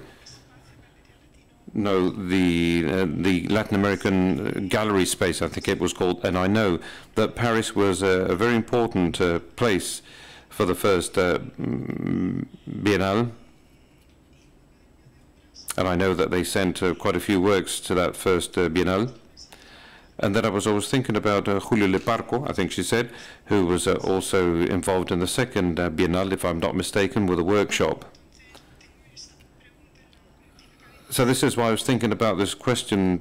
Was there any relationship there? So it was, I'm thinking aloud really more than anything else. And these are the things that are in my mind. So especially, you're right, Le Parc did an open-air workshop in a park in 1986. I think he did one in 84 as well. What's interesting to understand about how the Biennale was populated, especially the first time around. I mean, basically, what happens is Wilfredo Lam dies in 83, I think, or maybe 82. Fidel Castro goes to, I can't remember who, someone in the cultural machinery, and says, you're going to start a contemporary art center dedicated to Wilfredo Lam, and that center is going to produce a biennial which will be parallel to the cinema festival and the jazz festival and whatever. And the next year it's made to appear with no resources, no staff, no building, no budget, and no what was at the time quaintly referred to as a Rolodex, which means names of people that they knew who they could call and say, will you show your work here? What they had was Casa de las Americas, which had been running a visual arts program since 1959, and which had networks of contacts throughout Latin America. Those networks were both located in country and in exile, because this is the mid-'80s. There were a tremendous number of Latin American artists and intellectuals living in Paris and elsewhere in exile. So especially in 84 and 86, the way that the artist roster was put together was through this network of leftist and, in some cases, revolutionary cultural contacts. And whether, so it was as much a political network as an aesthetic network, as much a political network as an aesthetic process, I could say. That only began to change in 1989 when the curatorial process was quite different and there was actual curatorial travel and research in various regions. But again, that was somewhat constrained by a very pragmatic and logistical set of considerations. Namely, so Mosquera tells these extraordinary stories. He was the curator for Africa, for sub-Saharan Africa. And he was able to travel wherever Cuba had an embassy, but nowhere that it didn't have an embassy. He was able to cross borders where Cuba had relations on both sides of the border, but not where it didn't. So there are multiple maps that have to do with exile, with emigration, with historical patterns of avant-garde presence in places like Paris, with which embassy has the money or has a car that works. These are all factors in the curatorial process. I hope that answers a little bit. Yes. La última. This is the last one? Es un comentario muy rápido para... This is a very quick comment for you. Thank you very much to Rachel. Many thanks for your presentation. I would just like to remind you that the Havana Biennale, in a way, is the continuation of what they did in the 60s with other media. So as Rachel pointed out, there was a very harsh Soviet influence in the 70s in Cuba, and they abandoned the so-called Cuban pathway. So the revolution was neither Soviet, it was nor was it Latin American. This was interrupted after the death of Che Guevara. As from the 70s, this was interrupted in a very harsh manner and in a very sudden manner. And La Casa de las Américas in the 60s, what it was for intellectuality of the Third World and Latin America, well, let's say that this is what the contemporary arts and the visual arts were like in the Havana Biennale in 1980.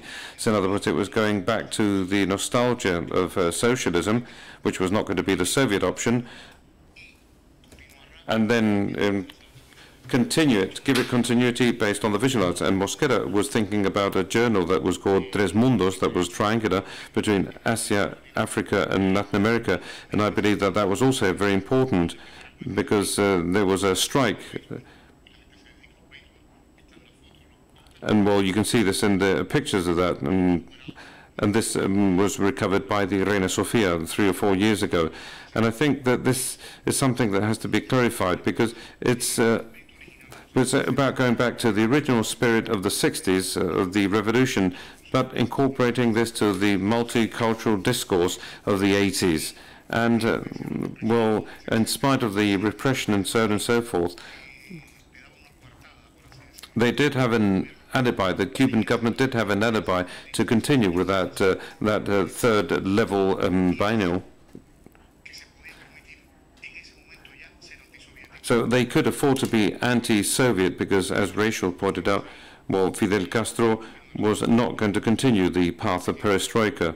So what could you do? Well, the only thing you could do is go back to that truncated pathway that had been abandoned in the late 60s and recover it because he knew that the country was going to be on its own, that it wasn't going to be supported by the Soviet Union. And it didn't want to have anything related to democracy, which is what Gorbachev suggested. He didn't want to go for that. And this allowed him to have a certain amount of cultural power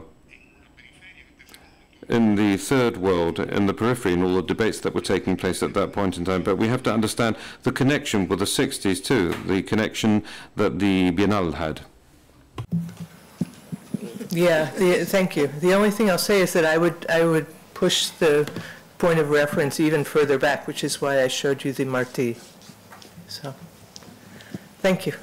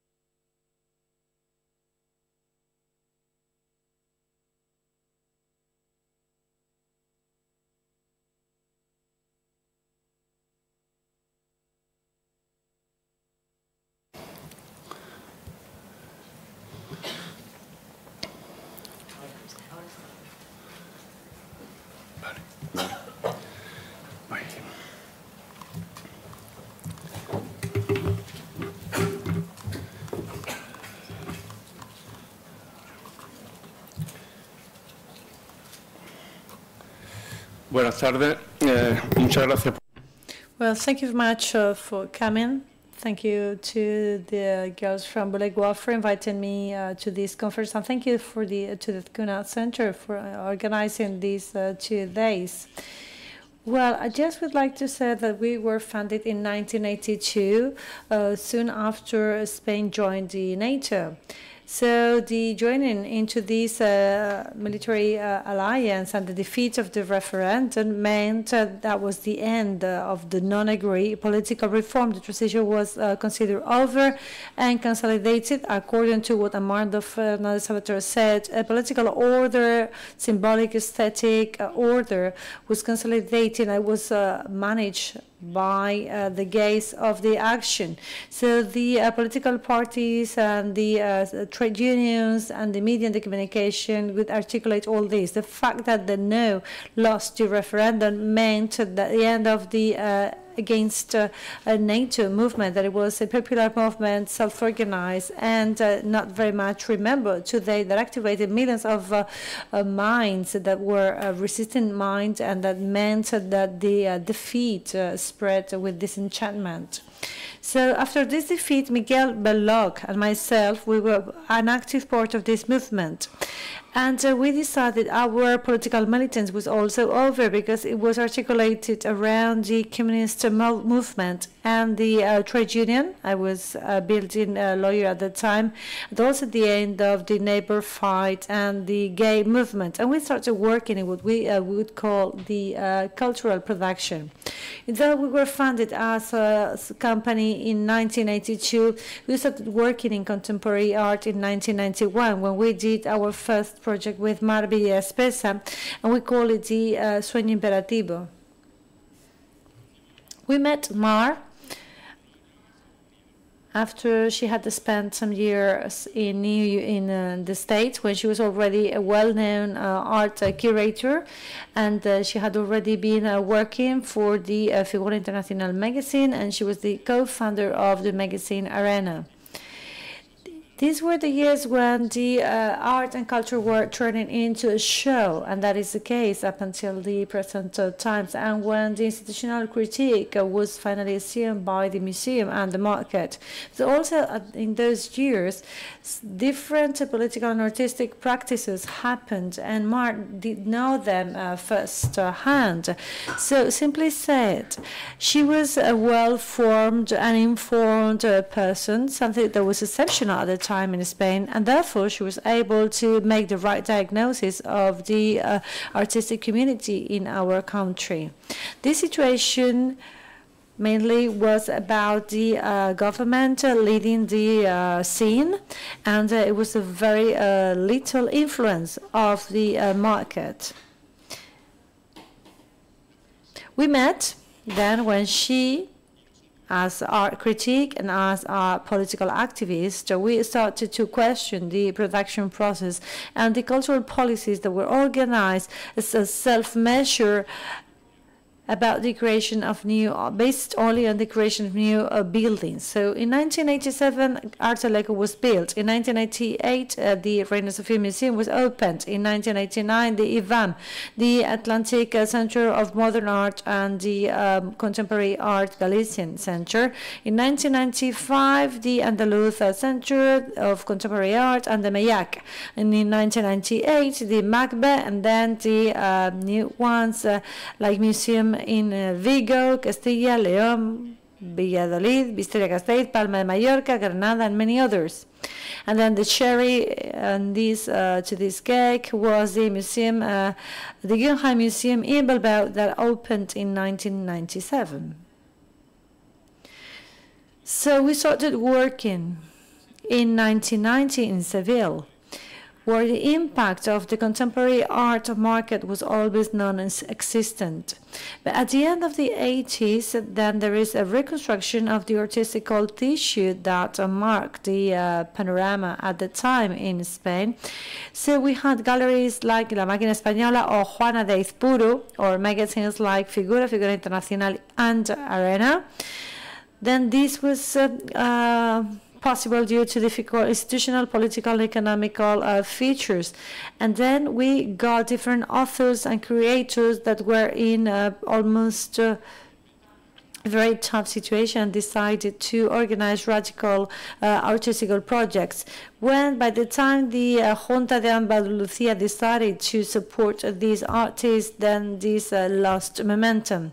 El Sueño Imperativo was created in 1991 to confirm these experiences and to react to those political. It was funded by PSV, the building cooperative by the UGT, and by IGS, and it was presented at the headquarters of the CCBBAA of Madrid. So it was wholly funded with private money, and it was opened in a site that was not a museum or any of the new institutional centers. As a paradox, the PSV cooperative was the main actor of the main corruption scandal that so far now had turned into common currency in this country. So the cooperative and the management company of it, with more than 220,000 cooperative members that contributed with 38 million pesetas at the time, went into suspension of payments. So the UGT trade union had to take on board the project, and then the manager of this system ended up in jail. After 5 months in jail, this man, Sotos, decided to explain that the managers of UGT, the trade union, knew about this operation. Nicolás Redonda, he left this general secretariat, and according to Sotos, he knew that the trade union will get 100,000 pesetas for every new member, but the trade unions would always reject these accusations. No matter how it was, the paradox is there. And that exhibition that soon became one of the benchmarks to study the relationships in between politics and art in Spain, and that sort of was for us a way to do research in cultural and political activities. This was funded by the trade union that 2 years later led to one of the big frauds in democracy. This seems like a joke, but this is what it was at the time, and that exhibition was quite important nevertheless. And we want to say this is different to Plus Ultra that was wholly funded by a public institution, but especially because this is an example of the complex plots that were happening at the beginning of the socialist government. As Teresa Villaros mentioned, this was the socio-economical supplantation and symbolic one with the movida madrileña, the new cultural consumption boom, and this was sort of kind of trying to compensate for the dark years of the dictatorship. So back to the exhibition, if it's in the catalog, Marby Espesa affirms that after the isolation of the Spanish art during the 40 years of the Franco regime, the dilemma was to see how we could make the society and the culture in Spain face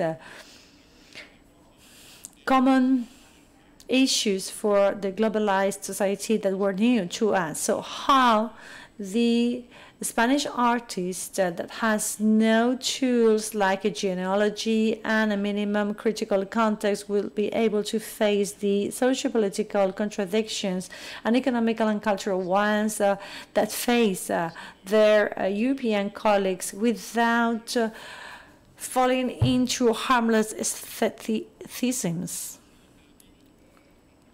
El Sueño Imperativo suggested to debate these matters with 11 artists, 6 Spanish artists and 5 foreign ones, most of them from North America or based in New York. Only 2 of them were women. The artists were invited to create a piece of work on the spot and a text for the catalogue.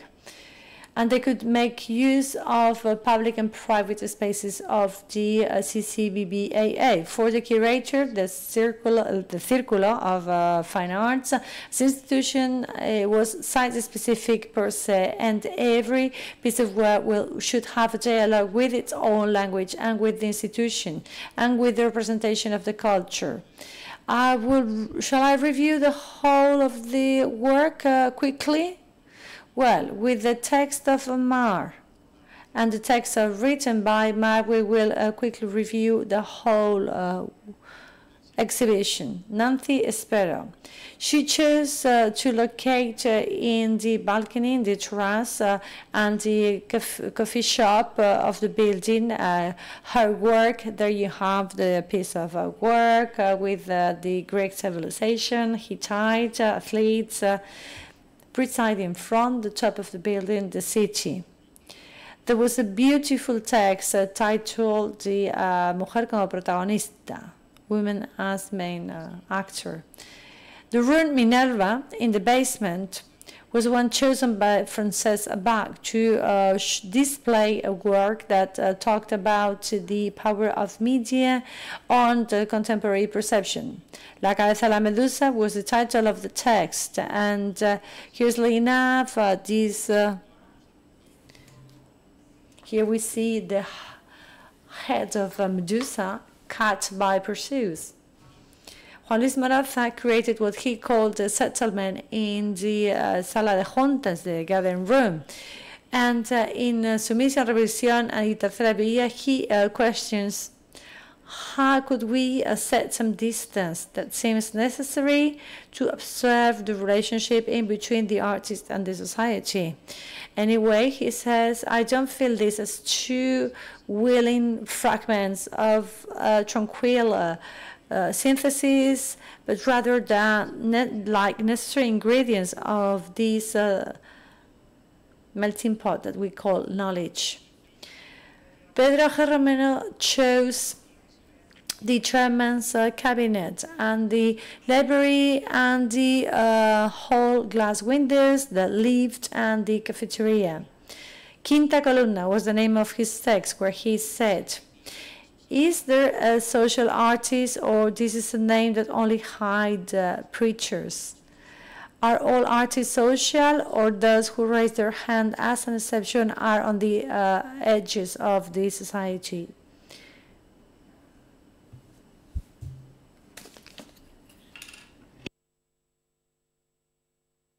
Dori Berkovich created a space, and on the walls of this room there was a critical vision of the American society model. He questions the state of Israel, and in the text Life Without Freedom, he shows what the footage he made a year before in Palestine. Tema Bijorjo Cobo. He used the column Room of the Circle to talk about things like history, memory, destination, and amnesia. Swiftness turns history into a simple repertoire of funerals, of celebrations. History, as every other capital, is such because it grows. Chris Barden was the only artist that didn't produce a work for the exhibition or wrote for the catalog. Samsung was his work that was hosted in the hall, in the lobby. The difficulties of the installation and also the fact that members of the institution were quite reluctant to have it, and finally it was not on display.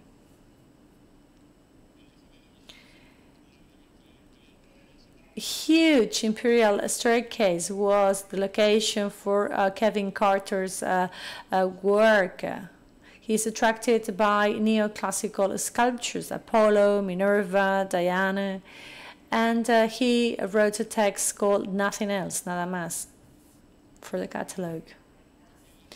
Also, the staircase, but the foundation of the void inside the staircase, Thomas Lawson dropped a piece of a sculpture that would sort of sink in the floor. And this was his homage to the fallen angel, Ángel Caído, and it was installed in the Retiro Park in Madrid.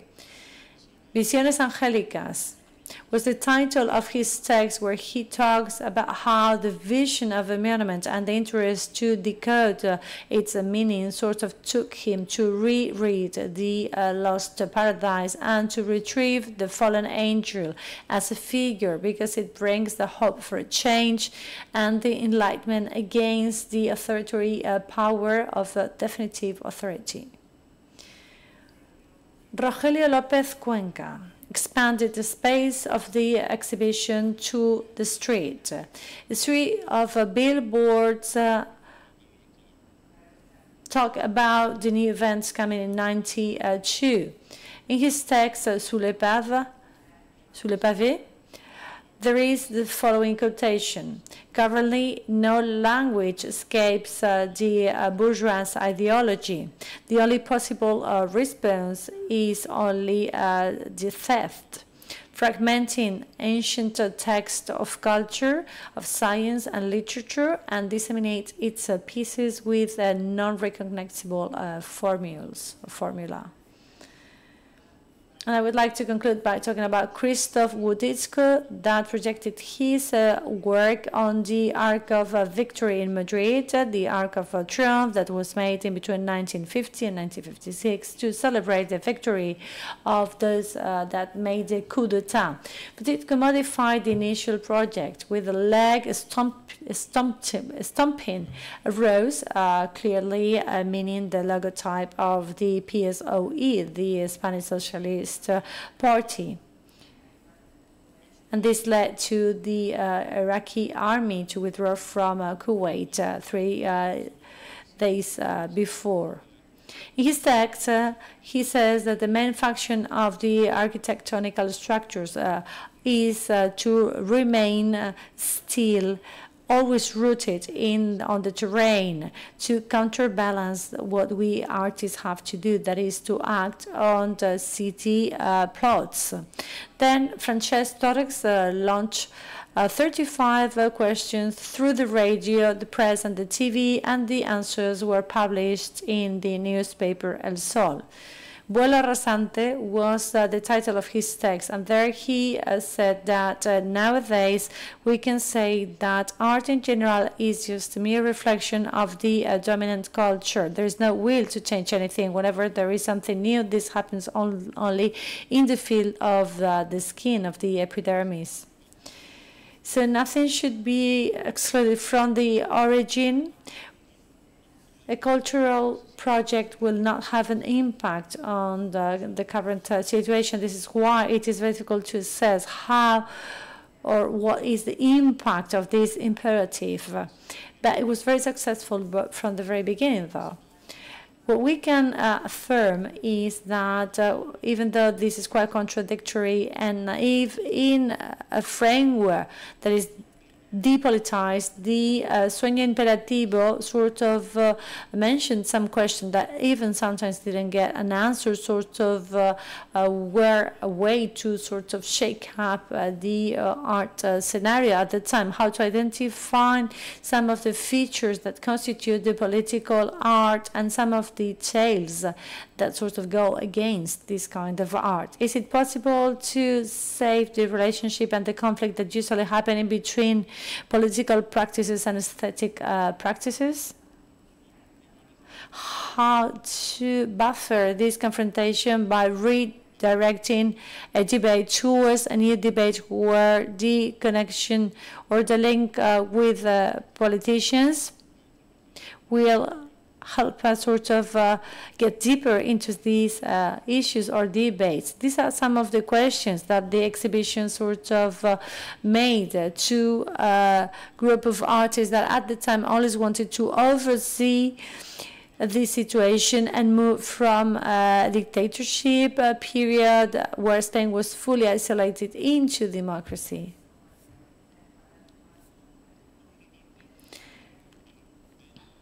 For BMW, we were in between the rest of we were in between the remains of the wreck of the Franco period, and we are now moving into something that was changing our subjectivity and was sort of setting some distance from the new, with the new political model. We were wondering what art was producing at the time, and we've been trying to understand since then. So this is why, thanks to this revelation that we had with our second project in the Sueño Revelativo, we started Plus Ultra project. In 1991, in March, the Andalusia Pavilion of the Expo 92, they called upon us, BNV, to present a project of contemporary art for the Universal Exhibition. We proposed Maria Spezza to accept this order, if this commissioning, if we were sort of tackle this from a perspective that would sort of consider this celebration, and also as if it would take place in the Cartuja Island, a space devoted to the celebration of the discovery, el descubrimiento of America. So, Tierra de Nadie, co-curated by José Lebrero, and Jack y Americas, co-curated by Berta Sichel. And the proposal was also finished, or had also another proposal, El Artista de la Ciudad. Plus Ultra.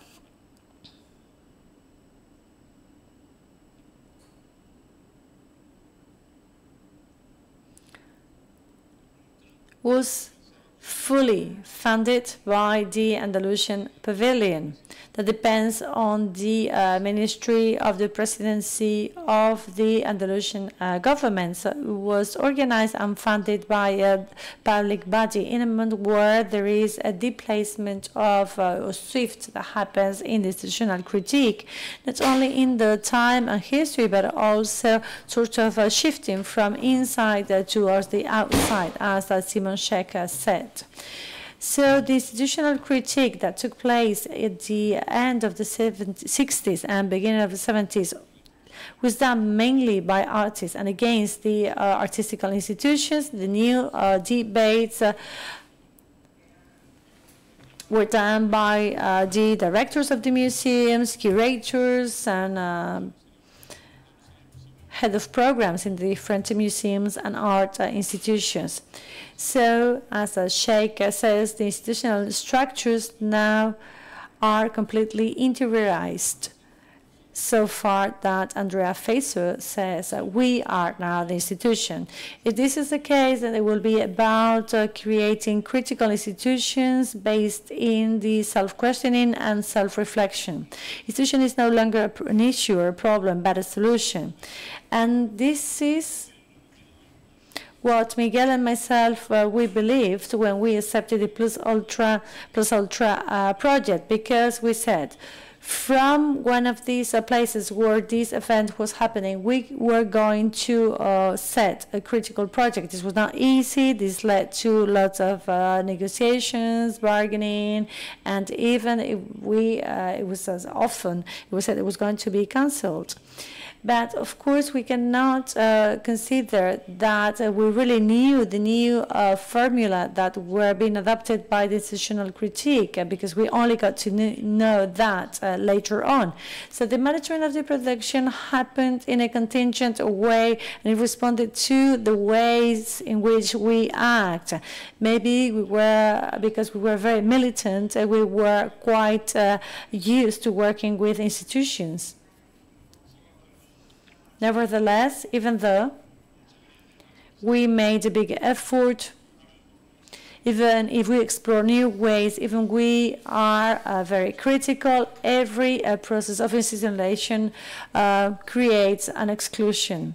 And this was the case with the Andalusian Pavilion and also the Plus Ultra project, because some voices were neglected because they were clearly against these events of 1992. Lo llamativo y lo que me interesa destacar. What I would like to underscore is that these exclusions, or these absences, if you want to be more malevolent in how you call them, were not so from our awareness of how impossible it was for the institution to give visibility to those resistances that were facing the event in a radical manner. And we also disagreed with the work that was being done within and without the institutions. But we needed to consolidate a newly born entrepreneurial project, and we had to protect our immediate interests. But the incredible thing is that this exclusion was based on a lack of knowledge that showed that there was a tremendous gap between the artistic community and certain political practices, especially those that had been carried out by bodies that were not political parties and that were using innovative struggle methods. And this situation of ignorance could not be justified based on the irrelevance or the invisibility of these movements, because the lock-in in the cathedral and the two demonstrations on April the 19th and 20th of 1992 were very significant, because after the police intervened, 3 people were injured, 84 were arrested, and 42 were expelled. And it's important to stress that some of these events happened on the day that the expo was inaugurated, and whilst the police were repressing people by beating them with their batons, on the other side of the river, there was a very large representation of the artistic community that was visiting the exhibition Pasajes Actualidad del Arte Español, and the works installed outdoors in the Feria Universal.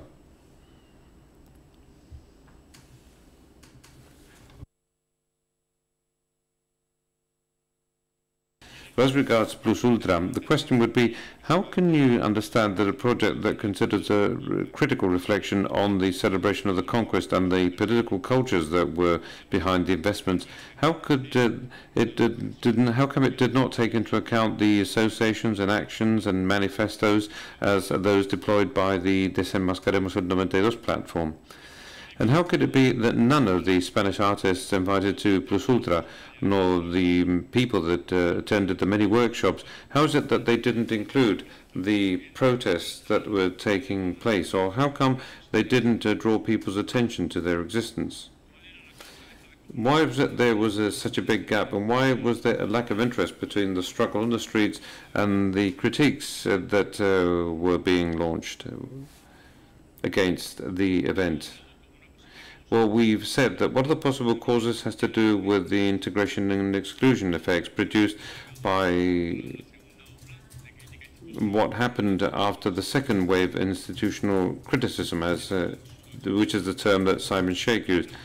In other words, finding new places from which resistance could be brought, and our political position that consists in deploying our work in the gap opened by the institutions as we drill holes to produce movements in the structures of power, which is what Miguel said.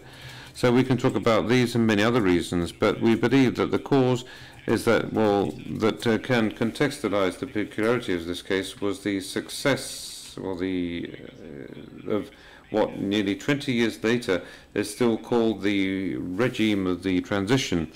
And going back again to Amador Fernández Sabater, we can define as the consensus in relation to an idea of a democracy that is representative, liberal and moderate, which is the only antidote you can use against ideological and social polarization. So this regime that was successful in the 85-86 biennial, and which was symbolically consolidated in 1992 with the Olympic Games and the Universal Exhibition, delivered a monopoly and defined the framework of what is possible and stated who can speak where and from where. So this monopoly was so strong that it affected all of us, and nearly 2 decades had to go by for it to crack and break. The anti-92 positions were devastated, and they disappeared very quickly too. And they only appeared 10 years later with the Unia anti-thought program and the Desacuerdo project that recovered part of its memory and part of its archives. Plus Ultra had a reasonable budget, and that was something like 600,000 euros, which allowed us, on the one hand, to form a production team formed by 5 people, among which was Alicia Pinteño, with whom we've worked until now. And we also had financial and human means, more than enough financial and human means. So this brought about 8 interventions and 3 thematic exhibitions, and each one of the interventions that were proposed were autonomous, and they were also a fragment of an itinerary that you could cover and reveal the discourse of the project, which according to the curatorial text had to do with the limits of whatever was peripheral. And Mar talks about dispersion in space and time that represents the denial of center as a response to the power that is imposed as a totality. And the title of the Plus Ultra project that became the motto of Charles V was taken on board because it pointed out an ambivalence, because on the one hand it's imperialist use that the Universal Exhibition was also doing, and on the other hand because there was a literal meaning, it says beyond, which we believe would allow us to go beyond this commitment and also explore, and I would like to quote Mart, so that we could explore the physical, cultural and economic limits, as well as the culture of our diaspora, of exile and the battle of the frontiers that Apollinaire spoke about.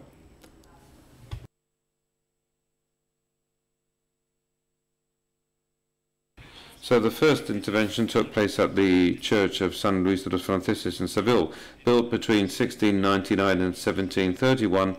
It is one of the richest monuments, and it's very complex iconographically speaking, and it's also very sumptuous. Frances Torres carried out a project that was based on the figure of Christopher Columbus to represent the contradiction between the compulsive wish to control the world and the impossibility of controlling history. Well, we have texts of the artists that supplemented his proposals. And Soledad Sevilla carried out her intervention at the Pérez Blanco castle in the province of Almería. Built as from 1507, it's considered to be one of the most peculiar works of the Renaissance period in Spain. In 1904, its yard was dismantled and taken to France. And it was then eventually installed and can be seen at the Metropolitan Museum of New York. The proposal of the artist was about setting up a projection in the yard to show the pictures of the work that had been taken to the Metropolitan Museum. The Agustín Parejo School Collective could not carry out their proposal because they were not given municipal permission, and this was supposed to be given by the Socialist Town Council of Malaga. And the project was about acting on the monument to the Marquis of Larios of 1896 that was made by Mariano Benlliure. And the Marquis obtained his fortune and his title by exporting wine and by working in the sugar business. And during the Malaga revolts of 1931, the sculpture was thrown into the sea. And now there's a statue that represents labor, and which was used as a model for the bullfighter Mazzantini. The Parejo proposed that this feat be repeated, but instead of throwing the statue into the sea, they decided to take it to the Lario Street, and the town council didn't give the necessary permit due to conservation issues. So the proposal was documented at an exhibition that took place at the School of Architects in Malaga, with also with merchandising and with posters that were pasted to the walls with a picture of the monument and with the legend Sin Larios.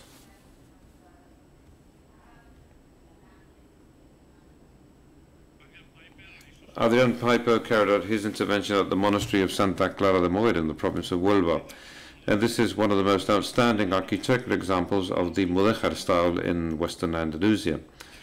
And the American connection of this monastery started just before the first Columbine trip. The Abbess Inés de Enrique had an epistolar relationship with the Admiral and said Mass on March the 16th, 1493, when they came back from their first voyage. And the Adrian Piper proposal was about repeating the photograph of a Somalian mother with her child, and it was placed in the arches of the gallery. And a soundtrack reproduced the Luba Mass that was sung by the Muungano choir of Kenya. And at the Tower of the Santa Cruz in Cádiz, a cubic tower of 1689 that was built on the ramparts. That's where Alfredo Jad located his proposal. A selection of poems by Rafael Alberti could be seen in neon lights and reflected on the surface of the water. And there was a soundtrack that played Noches en los Jardines de España by Manuel de Falla.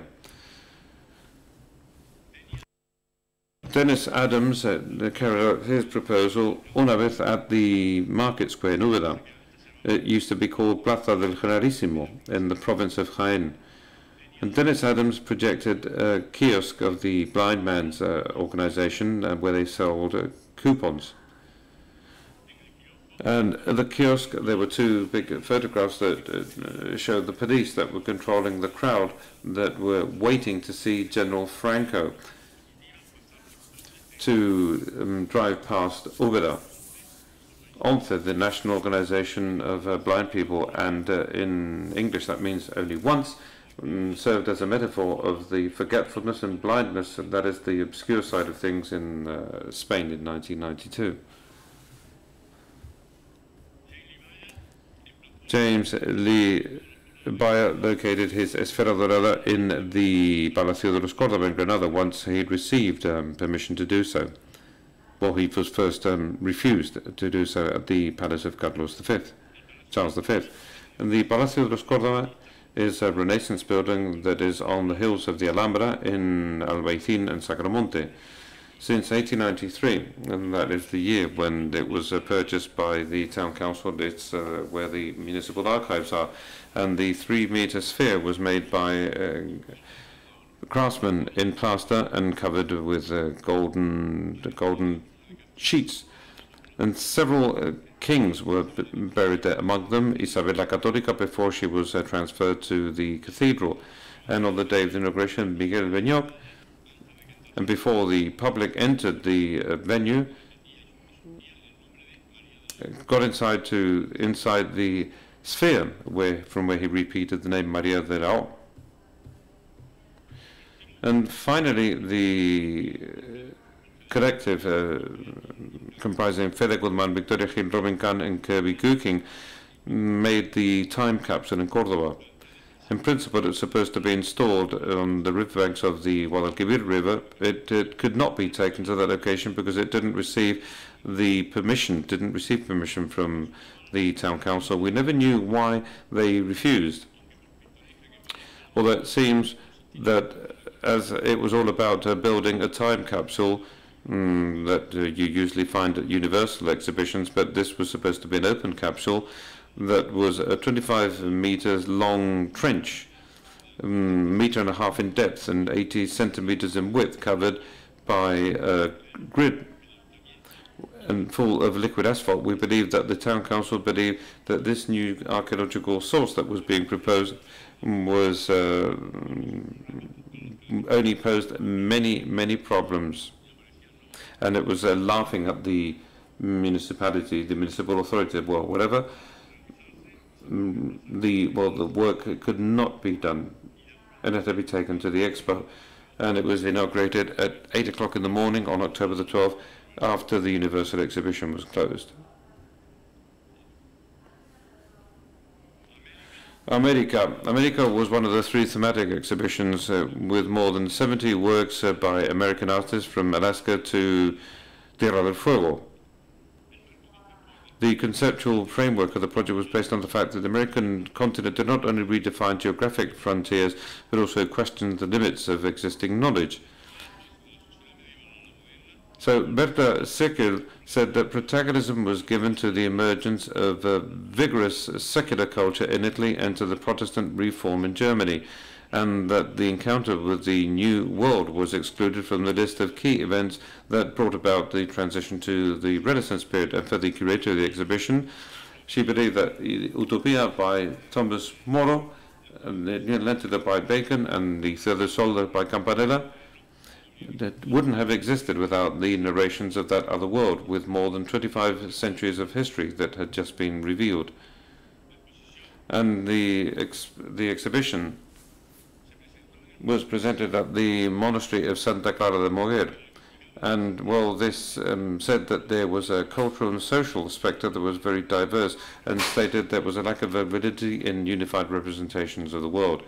If the best definition that could be made of contemporary world, said Sichel, consists in incorporating the terms of heterodoxy, pluralism, eclecticism, revolt and deformation, well, Las Americas, with its identities and cultures, is once again changing the concepts of society as it did in 1492. Tierra de Nadie, the other thematic exhibition that was created by José Lebrero, included works from more than 50 artists, most of them were European. And for Lebrero, Tierra de Nadie, well, was based on very reliable testimonies with images, objects, documents, and memories that exemplified moments of a concept that is imprecise and ambiguous. And for Lebrero, artistic thought that is generated in the different regions of this dense and intricate place we call Europe can only be understood as a function of what happens beyond. And this is why artists like Onko Kowara, James Levalles, or Nanju Paik were included. The exhibition was presented at the Hospital Real de Granada, and through it, Lebrero says, and I'd like to quote him, that there can not only be only one North in European art, because throughout the 20th century, all of the cardinal points have been dismantled. And this has produced a very positive encounters and cruel confrontations, and even less today, when economic inequality and the exchange of the speed of exchange of information will hybridize languages, race, rituals, and the myths of our continent. Finally, El Artista de la Ciudad presented the work of local artists or people that were working in Andalusia, with the exception of Muntadas or Strugenbank.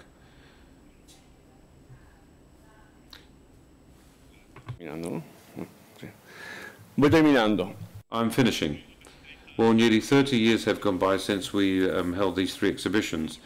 And by delivering this presentation, I've noticed that many things have changed, but that sometimes the continuous and sometimes frenetic movement that we've been witnessing for these last 30 years has been useful in order to stay in the same place. We could say that it was fundamentally the 2 papers that we had in Plus Ultra and El Ensueño Imperativo, and we inaugurated what we can define as the way we do things. On the one hand, we have the understanding that the challenge of progressive cultural policies is not based on having political programs, but rather it's based on forcing institutional structures and the hierarchies in such a manner that projects, programs and actions can be done in a political manner. On the other hand,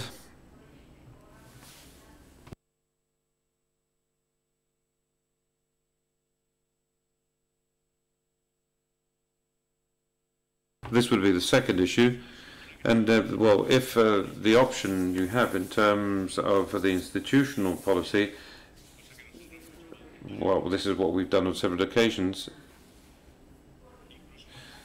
Well, even when you agree with the Commission, you always have to do so in a deviated manner, because it's only the insubordination that avoids the literality of the message and the duplication of the political discourse that provides you with a practical relationship between art and politics. And that's all from me. Thank you very much.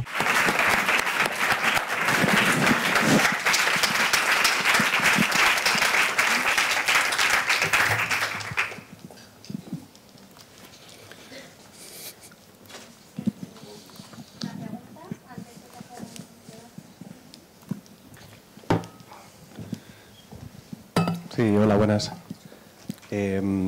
Hello. Well, firstly, I would like to thank you for all of those explanations, and secondly, out of curiosity, you've been mentioning quite a few exhibitions here in the lecture,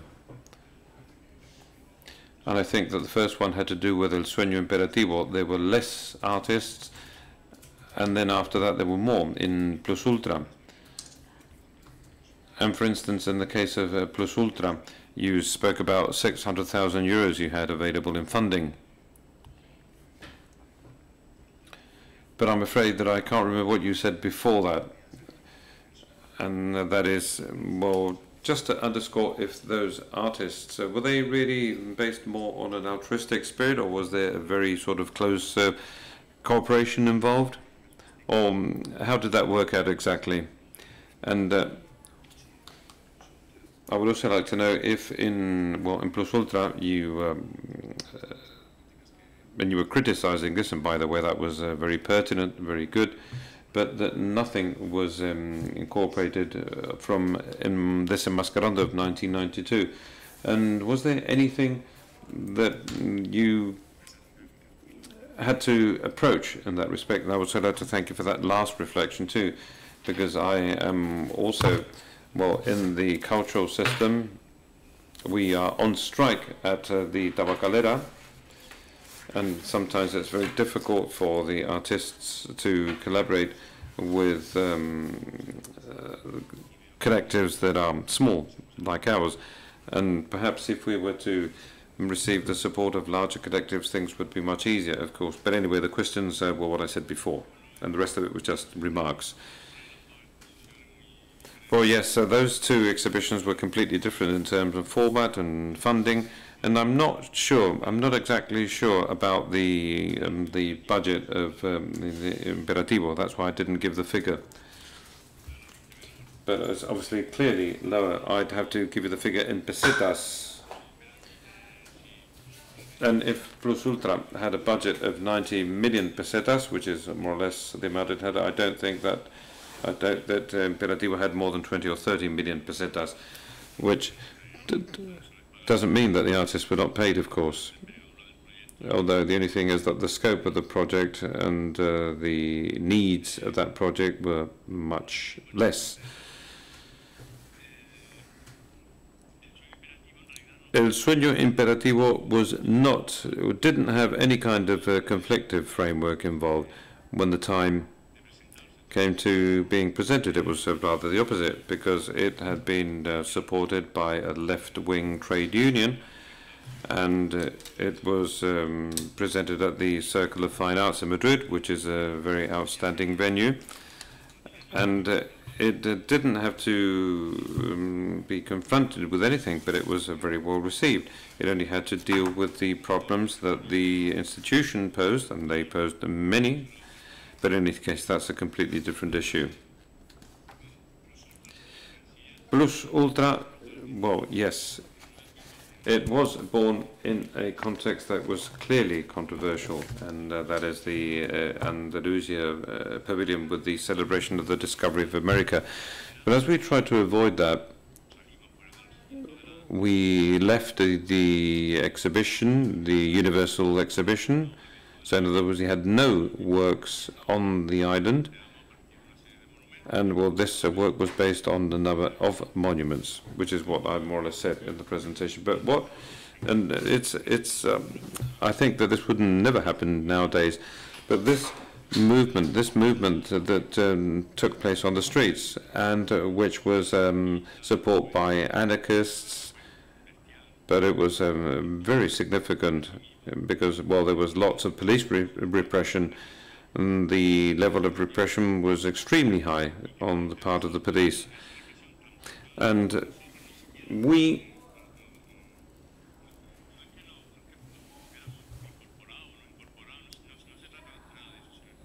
it's not about incorporating, not incorporating anything, but it was not included in any of our debates.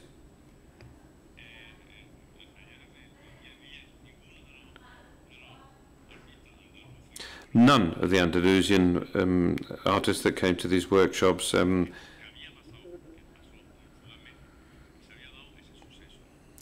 considered that those events had unfolded. So I think that there's this has to do with the monopoly of common sense. But how could this happen? Well, this can only be explained